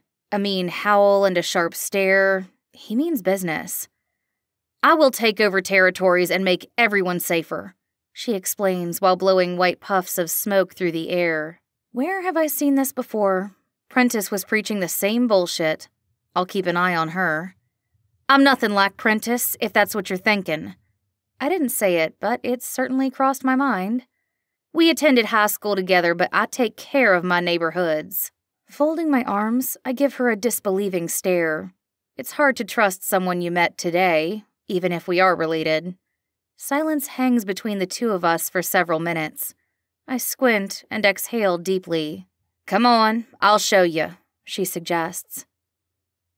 This is Derek's territory, Andrea says as we drive over a pothole nearly the size of the Grand Canyon.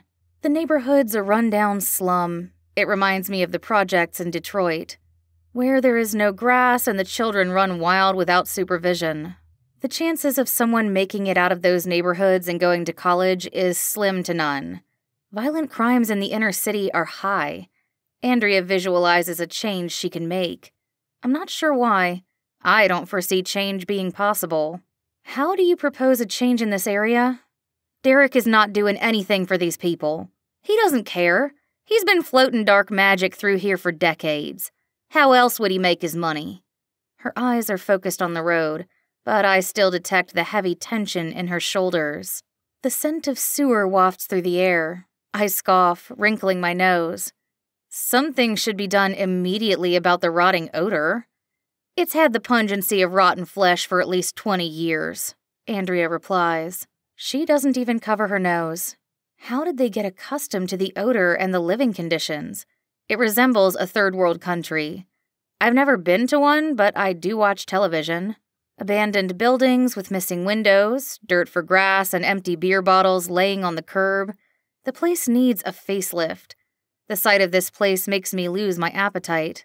I'm not sure if I should trust her, but she sounds sincere about transforming this neighborhood. Is her motive financial gain? How long has Derek controlled this neighborhood? He's always controlled this part of town, but now it's time for a change. I'm going to take you to Oak Creek, the area which mirrored this one before I cleaned it up. We ride for a few miles in Andrea's Porsche. The headquarters is huge, and I imagine her house is nice. She has been able to support herself financially for sure. It appears as if we went to a new city. The streets are clean and free from debris. No giant potholes. Huge colonial-style houses with large picture-frame windows. It has old-world charm with a modern twist. This neighborhood belonged to another pack before the Coven took control.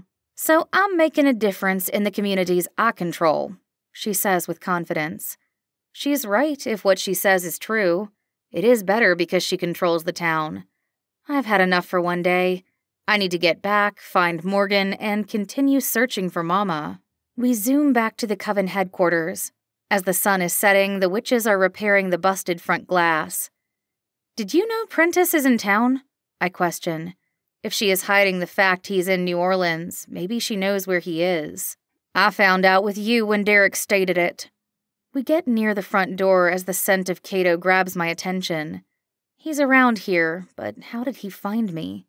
I guess he's always been able to magically appear. Entering the front door, I expect Cato to be sitting on the couch, but he's not. Maybe it's wishful thinking. Where is Morgan? I ask the blonde witch sitting on the couch. She points toward the kitchen without glancing my way.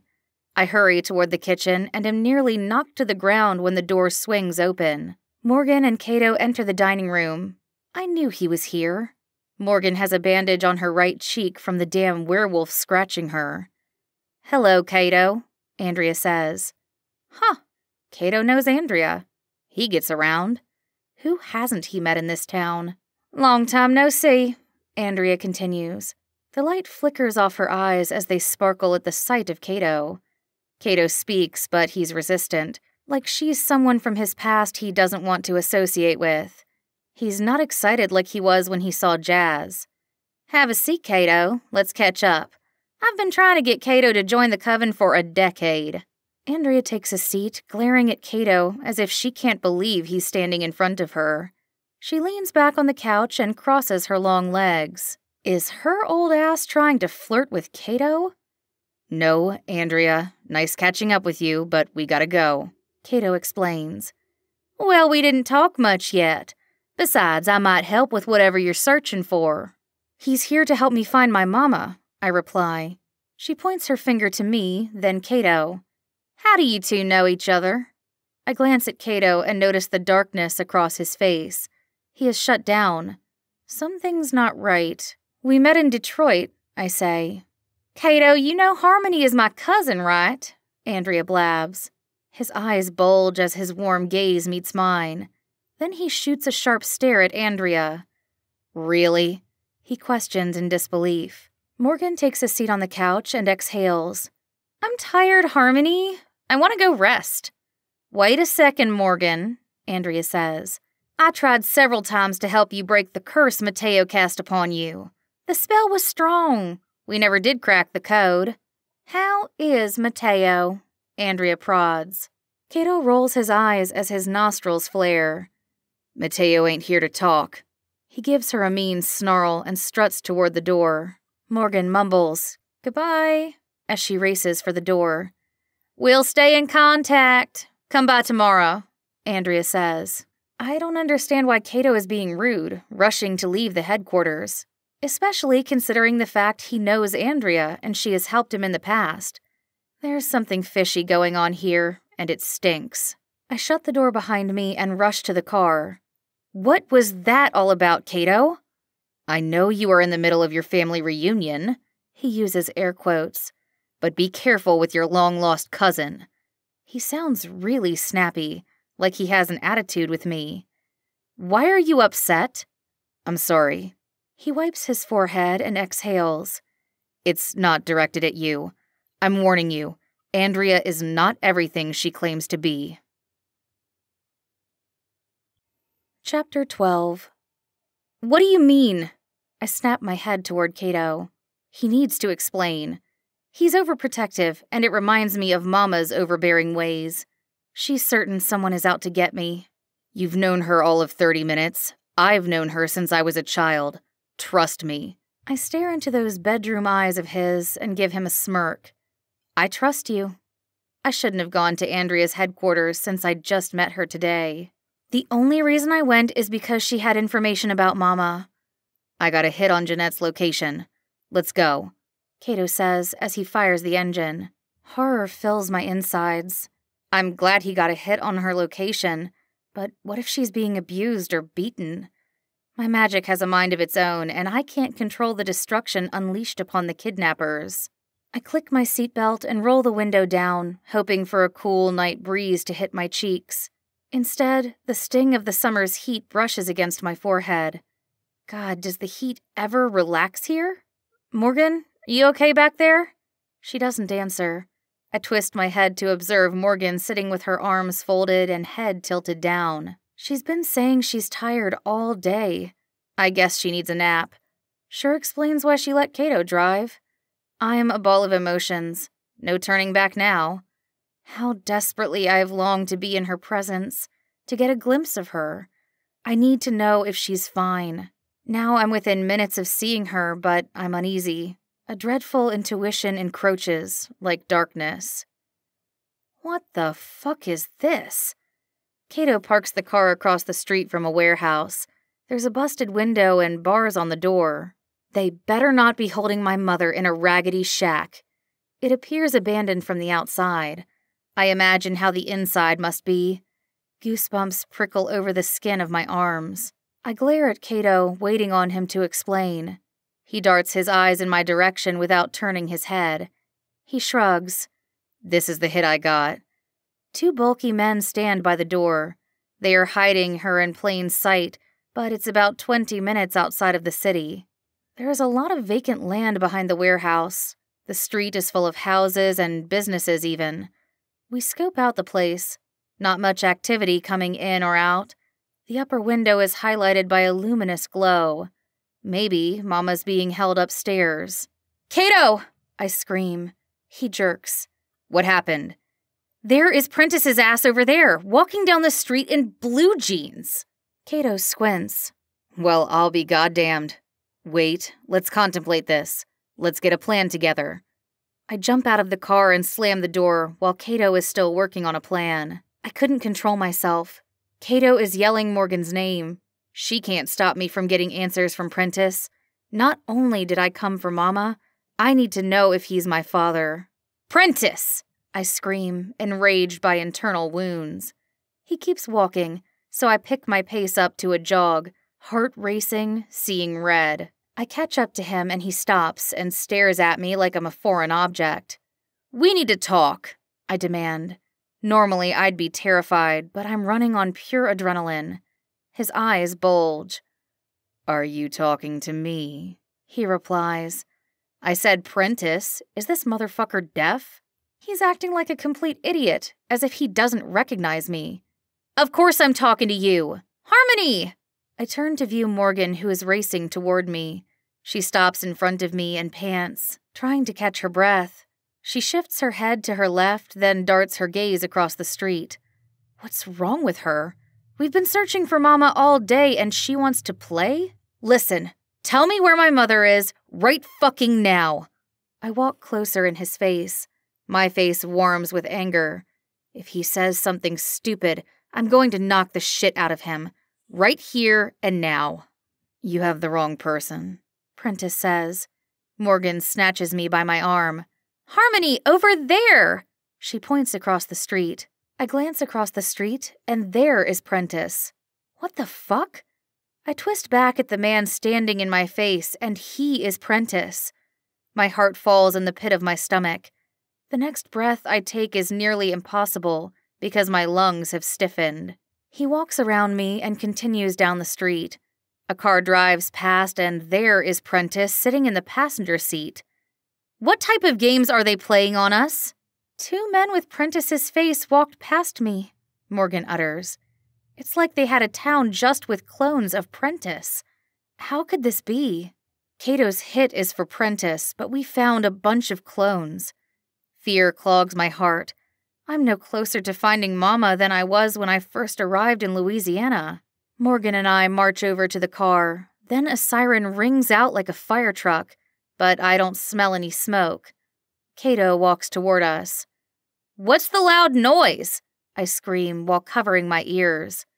A security alarm, Cato says. I read his lips. I can barely hear my thoughts. Why is a security alarm going off? The siren stops and the footsteps are closing in on us. I pivot around and view the huge guards nearly standing in my face. Their faces are red and angry. Sweat flings from their foreheads. I sense they want to fight. Cato walks in front of me. What's the problem? He asks. You're the problem, one guard says before swinging at Cato. All my attention is focused on the mark covering the other guard's right cheek. I concentrate on his face, trying to use my laser magic. There's no sickness within him. A spell isn't cast upon his family. It's a birthmark. He takes a swing at me. I grab his arm, but there is no buzz, no fire. Shit, my magic isn't working. This man will kill me. I back up as Morgan rushes to my side. He must kill both of us. He pounds his fist into his hand, glaring at me. Grabbing me with a strong force, he slings me across the street. Morgan has jumped on his back, straddling him from behind. I've gotten a little dizzy. I sit there on the ground, scanning the land. Everything in the land is sick, in need of healing. There are several fights happening. Everyone here is angry. I shake my head and concentrate on the land. My laser vision is hazy, but working. Before I blink, the land repairs itself. But there's fire burning within the trees, the wolves and the souls of the men involved in this fight. The fire is being repressed within the objects the same way my magic is being repressed. I need to free this land of the repressed energy. I dip down into my magic, and a bolt of fire jerks from my hand, landing in a field. I spring to my feet as Morgan and Cato race to my side. What the hell is going on? Cato asks. The land is calling to me. It's sick, and fire is trapped in these towns and these people. That's why they're angry, I explain. What did you do? Morgan questions. I tried healing the land. Doesn't appear to have worked, I reply. Cato grabs my arm. We have to go. Now. We're surrounded by huge boulders and trees moving in toward us. The land is moving. What the hell have we gotten ourselves into? Morgan gasps out a panicked scream. One rock is nicking her feet. I graze the rock and it cracks. "Get the fuck away from my friend!" I scream. "Harmony, I'm scared!" Morgan yells while squeezing my arm. The huge tree is coming toward the guard with the birthmark on his face. He pulls out a blade and starts chopping at the tree. The tree swings its branches. The guard chops some off. He's had a fight with the land before. A vine wraps around Cato's leg. He grabs his leg and pulls, but the vine is gripping tighter. I grab the vine and a light buzz tingles my finger. The vine releases its grip and breaks in two. A loud rumble tears through the chaos as the ground beneath my feet rattles. My heart races. I'm scared to take a peek above my head, but I do. There's a huge boulder rolling down the road coming our way. "Shit, we gotta make it to the car," Cato says. The fear in Morgan's face makes me anxious, but I have no time to entertain her fear. If we don't move quickly, this boulder will flatline our asses. I yank Morgan's arm as we jump over a rock, racing toward the car. There's screaming and fire. Is this Armageddon? A battle with the land is crazy. We all jump in the car as the boulder is within feet of us. "Where are the damn keys?" Morgan screams. My eyes dart around the car and my intestines cramp. Holy shit, we don't have the keys. Could this day get any worse? "Close your eyes and hold on," Cato says. A huge boulder is coming for the car. It's my last day on Earth. I certainly don't want to spend it fighting trees. Chapter 13. Cato teleports us back to Jazz's bar, if you want to call it a bar, and in the nick of time. I shiver remembering the size of the boulder. It will destroy anything in its path. Panic swirls in my gut. I'd never been so frightened. I've been a witness to horror, but nothing of this magnitude. "What the hell have we gotten into?" I yell.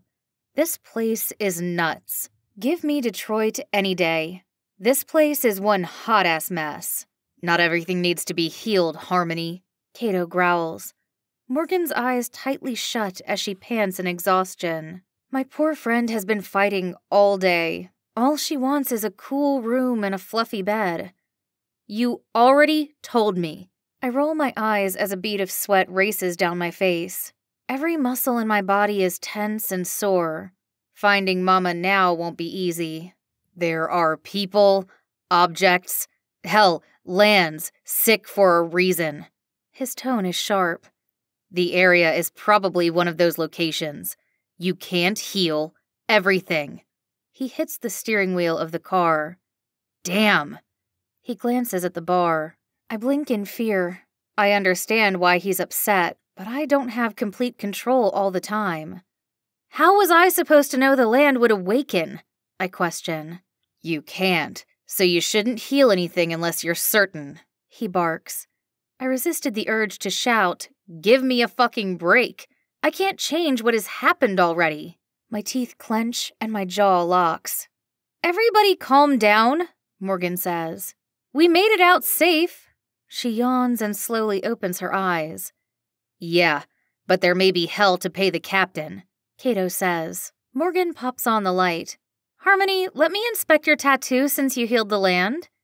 Oh, yeah, it should have grown now. Morgan is trying to help me keep a balance to stay healthy, to stay alive.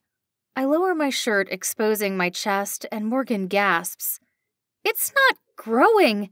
Hell, it's getting smaller," Morgan says. I flip the sun visor down and glance in the mirror. The tattoo isn't getting any bigger, but it didn't get smaller. Maybe I'm keeping a balance. Morgan points toward the bar. "We're not going back to the bar, are we?" "For a minute," Cato says. At least he took some bass out of his voice. I won't make the mistake again. I wasn't certain I could heal the land, but I had to try. As we walk in the smoky joint, the whole place goes silent. The band is playing country music, and once we enter, the band stops. The saxophone player jumps off the stage and makes his way over to us. Everyone stares at us as if we were the Grinches who stole Christmas. The tension thickens, raising the hair on the back of my neck. Soon enough, I'll know what the beef is about. Jazz storms from around the bar. The room practically rattles. Her hair changed from red to blue and back to red. She stomped all the way from the bar to us. She aims to shoot, and I don't want to get caught in the crossfire. She gets closer, and I view the anger whirl on her face. "Kato! What's wrong with you?" she barks. His eyes dart around the bar, as if he's puzzled and does not understand. "Nothing? What are you talking about?" He shrugs. She stares at me and Morgan like we need to get out of the way. She needs to have a seat. Her problem is with Kato. I shoot a glare back, but I'm uneasy. I'm finding it hard to fight the stomach acid creeping up my esophagus. My nervousness is getting the best of me. I feel awful about what I've done, but I'm not going to be chastised for it. She snatches Kato by the arm and walks off only 2 feet. I'm nosy, so I hear everything she's saying. "A lot of us paranormals live here in New Orleans, and the shit you pulled awakened the land," she explains with a raised voice. "Most paranormals don't understand what this means." Her face turns as red as her hair. Kato can't get a word in. She's pissed off. How did she find out so quick? Kato didn't do anything. I did. He shouldn't take the blame. But I stand there too paralyzed by fear to move. Not fear of Jazz, but awakening the land may be deadly for some. "The land hasn't been awakened in decades." She sizes him up. Damn, is she going to swing? The saxophone player stands at her side with his arms folded. Kato is fidgety, acting dodgy. "Jazz, stay out of it," he says. "Oh, you are covering for someone." She snaps her head in my direction and takes a few steps, coming to stand in my face. "What is your role in this?" Her eyes glaze over, an icy blue. The scent of ashes makes my lungs constrict. Maybe it's her or this smoky-ass bar. Either way, it's hard for me to breathe. But I have enough strength to whip her ass. Kato grabs her by the arm. "They had nothing to do with this." She snatches her arm back. "Come on, out with it!" she shouts, walking toward me. This bitch better get out of my face. But it flows out. "I healed the land." I throw my hand on my hip. Her hair turns a steel gray and sends quivers down my tendons. Shit, I've pissed her off now. She shakes her head furiously, and the smoke coming from her face is scorching. "Get out!" "Hold on. Wait a minute, Jazz. She didn't know," Kato explains. "I will not protect someone like her," she screams. "She has a smart mouth and a nasty attitude." She shakes her fist in my face. I step back before I swing. Kato better get her out of my face. "Where do you come off? Coming here, touching things?" "Calm down, Jazz," Kato says, grabbing her arm. "Little girl, you have no idea what you are messing with." Her face has returned to its original color. Her voice is monotone. "Get out of New Orleans before you do more damage." I've had enough of her ranting. Just because I'm not ancient doesn't mean she needs to talk down to me. "Let's go, Morgan." I feel bad enough. We storm out of the bar, passing several onlookers. They watch the argument like it's a Mike Tyson fight. I'm pissed, but at myself. Tears fill my eyes. How could I be this stupid and easily distracted? I've caused all this damage and I still haven't found Mama. "We'll find your Mama. It's not your fault. She's being a bitch," Morgan says. "She has the hots for Kato. That's her real problem with you." "Me?" "You're in the way of her being with Kato." And Kato stands there not defending me. The tears flow down my cheeks. He has a thing for her. "No, he tried. She was pissed, but he never said you did anything." Morgan is right. She's screaming in a jealous rage, telling me to leave New Orleans. I'll leave, but I'm not going anywhere until I find Mama. Chapter 14. I awaken to birds chirping, soreness, and soft sheets. My eyes snap open. I nearly forgot I'm in New Orleans. There sure as hell ain't birds chirping in Detroit. I move to the side and worse pain creeps into my forearm. I shake my hands in an attempt to relieve the soreness of my muscles. I slip the purple comforter back, trying to confirm this is Mama's room. The room is elegant compared to the house in Detroit. The sheets are cream and silk, The bed is huge with one of those memory foam mattresses. Mama came into some money. I scan the room, locating the closet. A ton of blacks, grays, and browns. This is definitely Mama's room. As I try repositioning myself in bed, pain shoots up my back. I sigh and rub it. What a battle yesterday. I push down on the bed with my palms and my hands sink into the mattress. I am never getting out of this bed. I don't want to. It's the most comfortable bed I've been in. But I do have to do my job. Anxiety twists in my gut once, twice, 3 times. Hopelessness is setting in. Will I ever find Mama? Maybe I'm too late. I get a whiff of bacon. Morgan must be cooking. Hopefully she made breakfast for me too. I'm starving. The bedroom door flies open and Morgan peeks in the door, her brown eyes dancing with excitement. Are you hungry? She enters the room in booty shorts and a beater with a giant fork in her hand. I bust out in a laugh. Are those pajamas? Yep, too hot to wear anything else around here. What are you cooking? I question. Bacon and eggs. She stares at me, waiting for my complaint. Morgan can't cook for shit, but as hungry as I am, I'll eat anything. We have to hurry. Get back to town. I roll to the side of the bed, finally getting up. I noticed a couple of people on Bourbon Street I want to ask a question. Snoop around to find some information. Detective Harmony, Morgan replies with a snicker. I roll my eyes at Morgan before grabbing a picture of Mama off her nightstand. A picture of her taken recently. She has on the shirt that we bought at the mall last year. We will need this picture. Someone had to spot her around town. We get to Bourbon Street mid-morning. The sun is up but isn't beaming down on us. It's still hot. By noon, the heat will be unbearable. The potion handlers and farmers are out already, and a lot of shoppers. Now is my time to ask questions. I spot a woman sitting at a stand with a large painted sign in front that says tarot card readings. The person I need to talk to. Her mysterious eyes and flowing skirt have me mesmerized. Morgan and I march toward her stand. We take a seat on the old milk crate sitting in front of her table. Who wants the tarot reading? She babbles. Morgan points to me as I raise my hand. She has jewels galore, even a ruby in the middle of her forehead.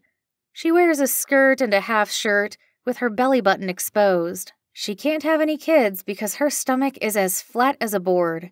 She pulls a stack of cards from her fanny pack. Then she places them on the table, scattering the cards around while staring in my face. Her wheat-colored hair is styled in 2 long braids. What are you expecting from this reading? She asks. I shrug.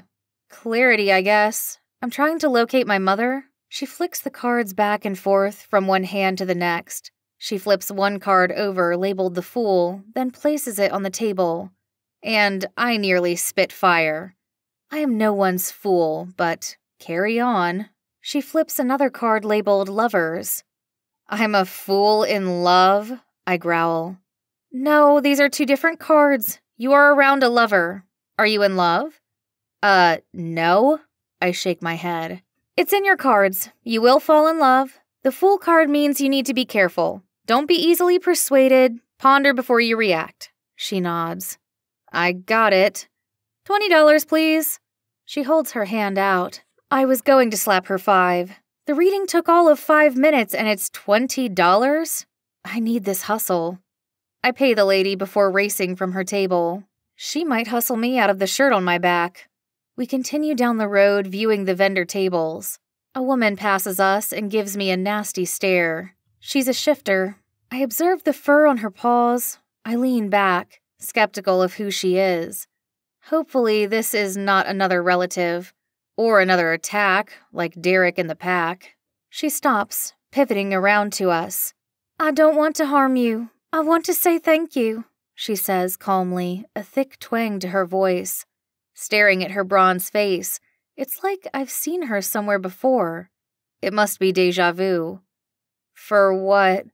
I shake my head, puzzled by what she's talking about. I need to show you how you saved me.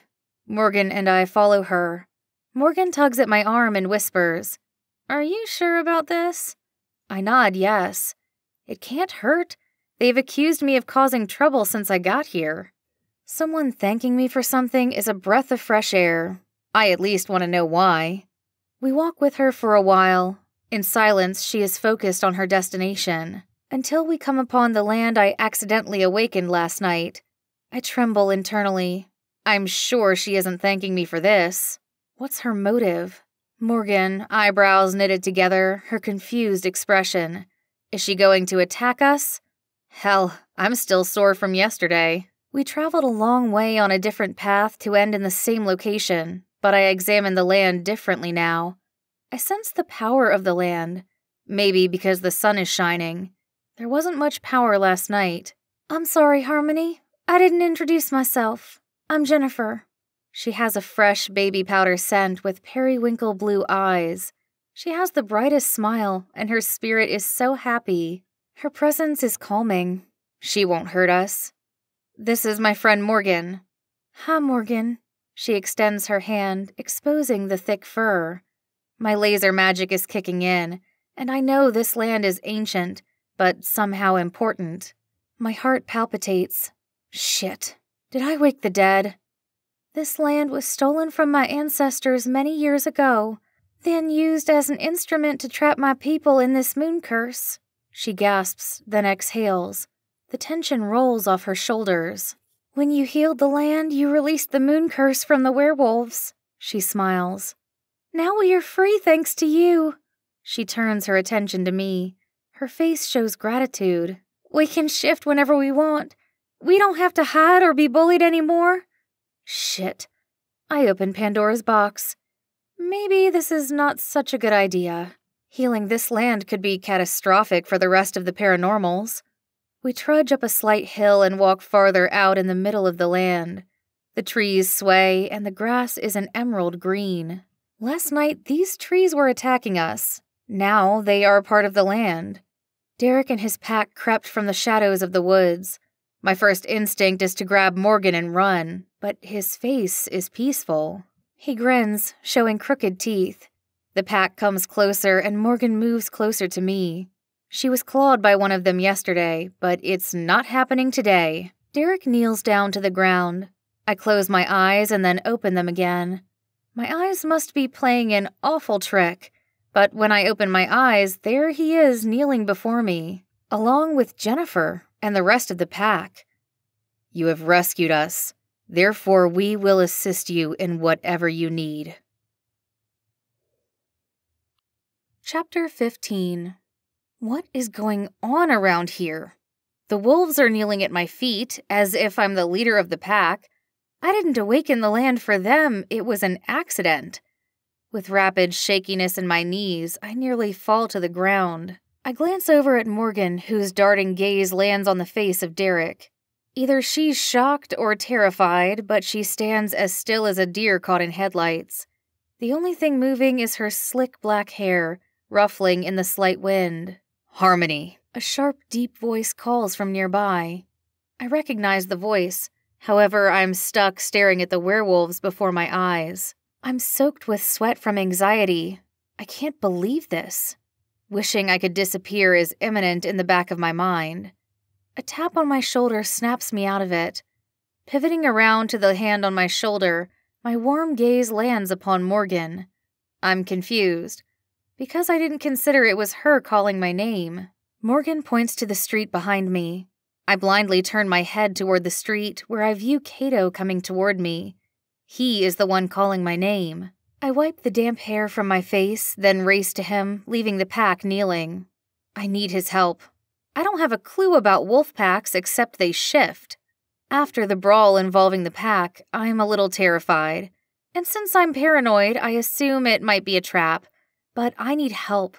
I've got to trust someone other than Morgan. What's going on over here?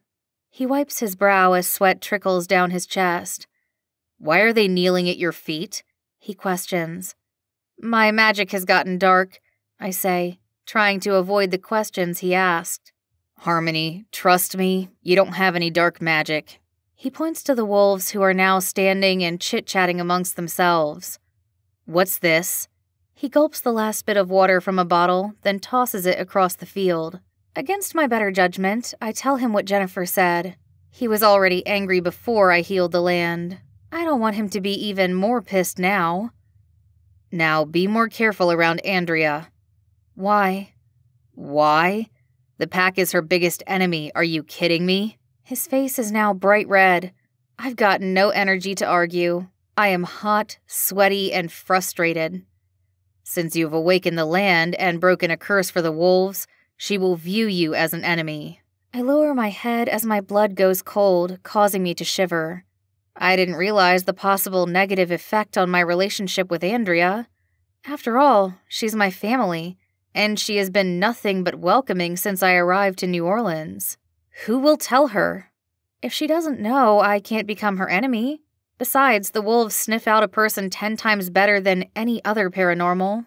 He raises a brow, silently assessing my face, nostrils flaring. News around here spreads like wildfire. There's only a limited amount of time before she knows. His voice raises. I understand. I hold my hands up. We're wasting time. I came here to tell you I located Prentice's base of operations. He bites his bottom lip. Sneaky bastard is hiding on the east side of town. Last place I would search. My heart rate speeds up and I almost wince. You did? However, there's no sight of Jeanette at the location. He scratches his head. I want to construct an offense against Prentice. What did you have in mind? I'm willing to do almost anything to get my mother home. He shakes his head. Don't have a plan yet. I snap my finger. I've got it! I'll ask Andrea to run an offense against Prentice while I save my mother. Remember, Jeanette might not be there. No one has seen a lady. She's there. Where else would she be? I assure him. And I have these werewolves with their amazing ability to find Mama by her scent. I hold my index finger up at Cato and race over to the wolves. The gravel crunches as I run, stinging my feet. My body is sluggish and sore from the day before. I have to ignore the pain. Before I make it to Derek, Morgan grabs me by my forearm. A sharp expression of fear crosses her face. My aura tells me there's danger relating to your mom, and it doesn't feel good. I shake my head. Don't worry, Morgan. It'll be okay. Cato might have found her. She releases her grip and steps aside. I need some help to find my mother, I say to the pack. She was kidnapped. I reach in my purse and pull out the picture I took from the nightstand. Derek grabs the picture and glances at it before taking a sniff. He passes it around to the rest of the pack. What is this? Sniff and scratch? The rest of the pack is sniffing the picture. Is their scent detector strong enough to pick up her scent from a picture? We got her scent. We will break into different groups to go find her. He hands the picture to me, then wipes his nose with his paw. A white dove flies above my head, landing on Morgan's shoulder. I continue conversing with Derek, but I notice the bird shift into a small woman with steel gray eyes. I observe her from the corner of my eye as she and Morgan have a conversation. Derek continues talking, and I catch what he says, all while having my attention on Morgan. The grim sight of despair graces Morgan's face. I strut away from Derek, leaving him talking as the rest of the pack disperses. Before I make it to Morgan, the woman quickly shifts back into a dove, and as quick as she came, she flies away. I continue walking to Morgan, and judging by her face, it isn't good news. The hum of her heartbeat is loud enough for me to hear. We get within a foot of each other, and Morgan's eyes fill with tears. My heart stops. My hands tremble. It's something horrific. Morgan hardly ever cries. I swallow the lump of pain in my throat, telling myself as long as Mama is alive, I will get through this. Who's the shifter? She fidgets around. Sweat beams down her temples. The suspense is eating me alive. Come on, out with it, I demand. She's a messenger from Prentice, she sighs. Okay, and? She said your mom is in danger and the clock is ticking. Did she say she was hurt? My eyes bulge. Morgan darts glances around, then at the ground, trying to avoid eye contact with me. This is serious. I need her attention. I grab her face. Is my mother hurt? My voice is a low growl, strong and assertive. No, not yet. I remove my hand and gasp, placing my hand over my heart. She's not hurt, and we still have time. Maybe not much. I race over to Cato. I need to let him know. Morgan follows behind. Cato, I say, panting, trying to catch my breath. Can I count on you to do one thing for me? I don't completely trust Cato, but I have no other choices. He has the most resources here. This is his hometown. Of course. You will learn to trust me one day. I'm on your side. Get Andrea to run the offense. Distract him. He nods. No problem. Then he trots down the hill toward the city. Exhausted from the sun beaming above our heads, I take a seat on the grass and lay my head on my knees. I'm not sure what's worse, not knowing where she is, or finally knowing for certain Prentice has her. Morgan takes a seat on the grass beside me. We'll find her, she says, trying to give me hope. I appreciate having a friend like Morgan. She traveled across the country to help me. Footsteps hitting the gravel behind us startle me, and I glance back to witness who is there. It's Derek, and he's back fast. I spring to my feet, then nervously walk forward. Did he find out anything? Shit. I push my hair back and bite on my inner cheek. His eyes dart around the scenery, as if worried someone is listening. His gaze lands on my face. Got a location, and the scent is fresh. Chapter 16. Holy shit!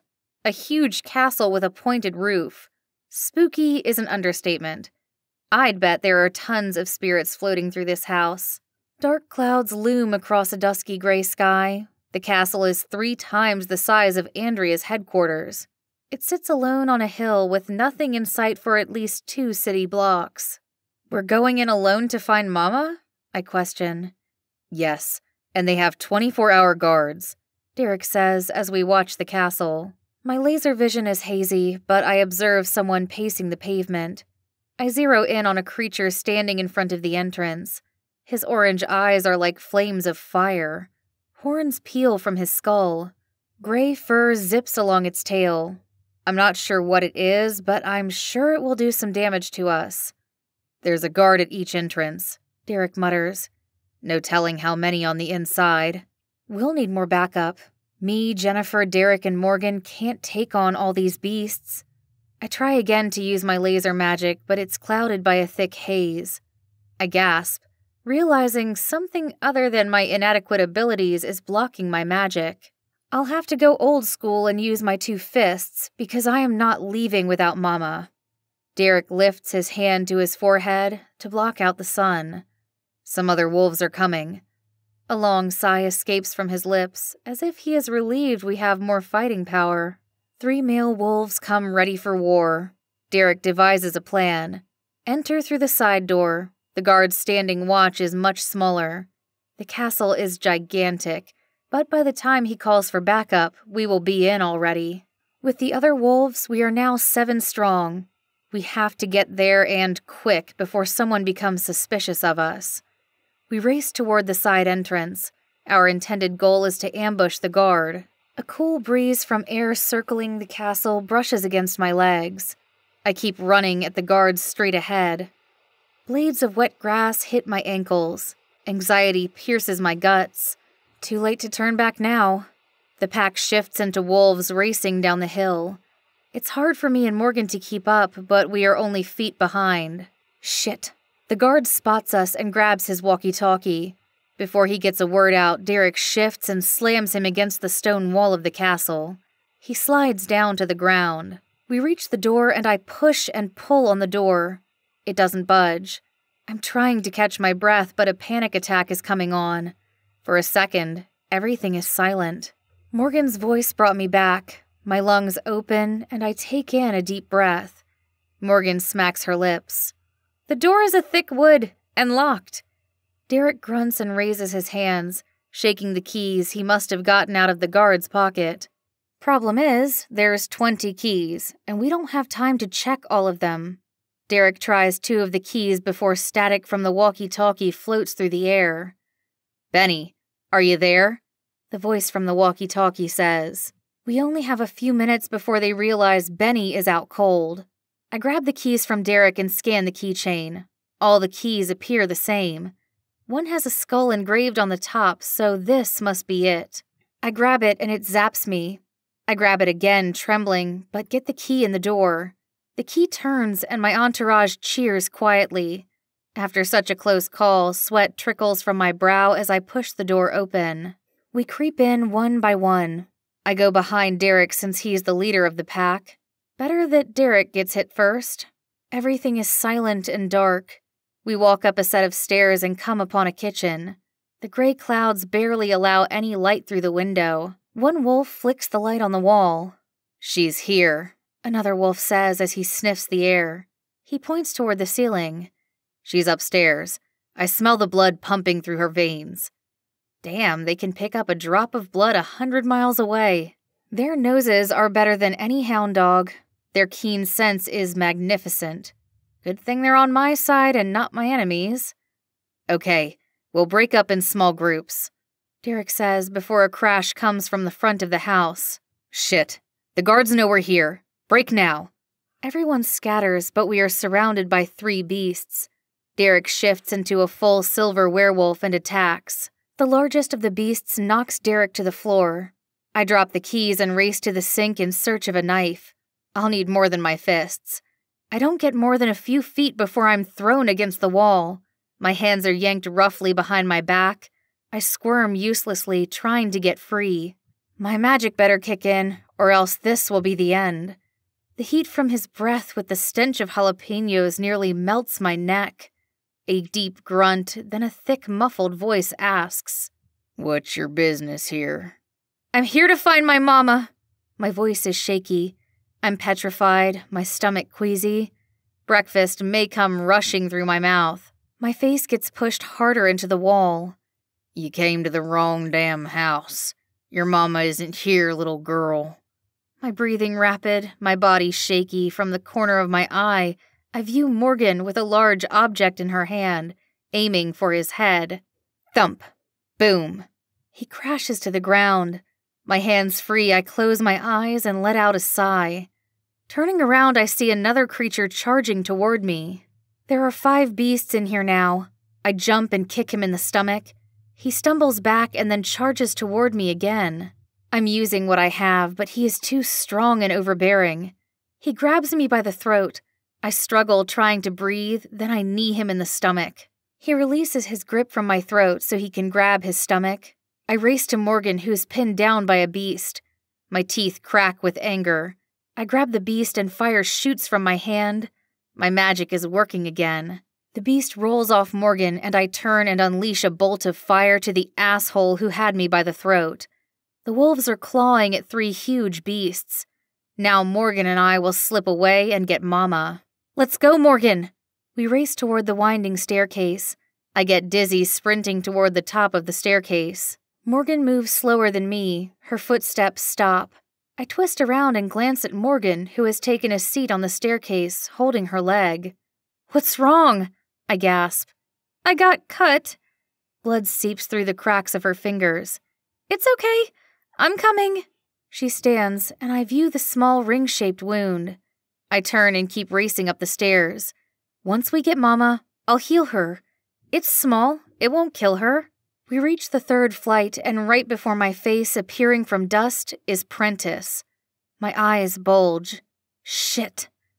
"What took you so long?" He grins, fangs bared.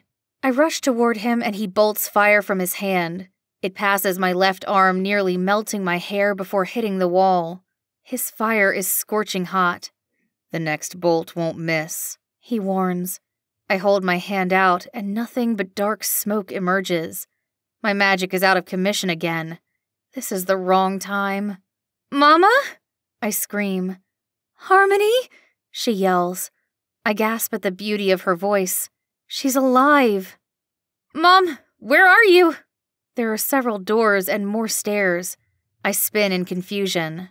"Don't take another step if you want your mother alive," he growls. I pause, hands in the air. "Let her go. This is between you and me." Prentice backs up to a door and opens it. My heart nearly jumps out of my body. Anger washes over me as I witness Mama standing there in the flesh. "Are you okay? Did they hurt you?" She has on a floral dress and her eyes are swollen from crying. "I'm okay," she says.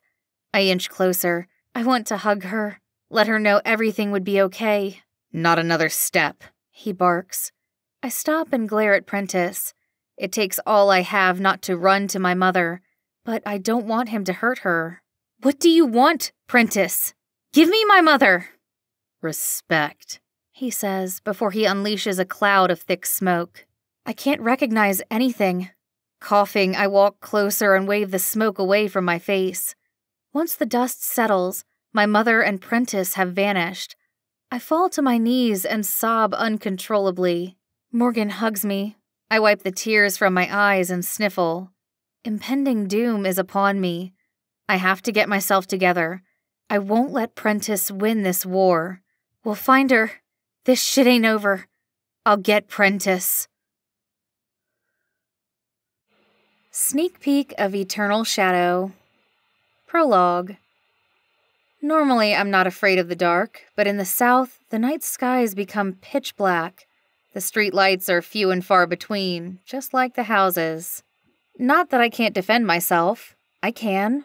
However, I'm walking alone down a dirt road in an unfamiliar territory. I don't look dangerous. I'm a small-framed girl wearing comfortable flip-flops and stretchy shorts. No visible weapons. No obvious aura of magic. You wouldn't know I'm supernatural. The clack of my steps hit the pavement as I trot down the street. Night has fallen upon me as I make my way to Mama's from the gas station. I had the sudden craving for ice cream, but they didn't have butter pecan. Mainly, I need to clear my head. A short walk always does me good. My arms and legs ache, covered with scratches and small bruises. It won't stop me from searching for Mama. The stuffiness never stops here. It's humid still, but not unbearable. The brush of the grass and sting of mosquitoes licking at my shins make me hurry. The scent of the summer's fresh-cut grass and blooming flowers reminds me of southern living. We never get the aroma of flowers in Night Heights. I picture Mama's face, remembering her smile. She must be terrified.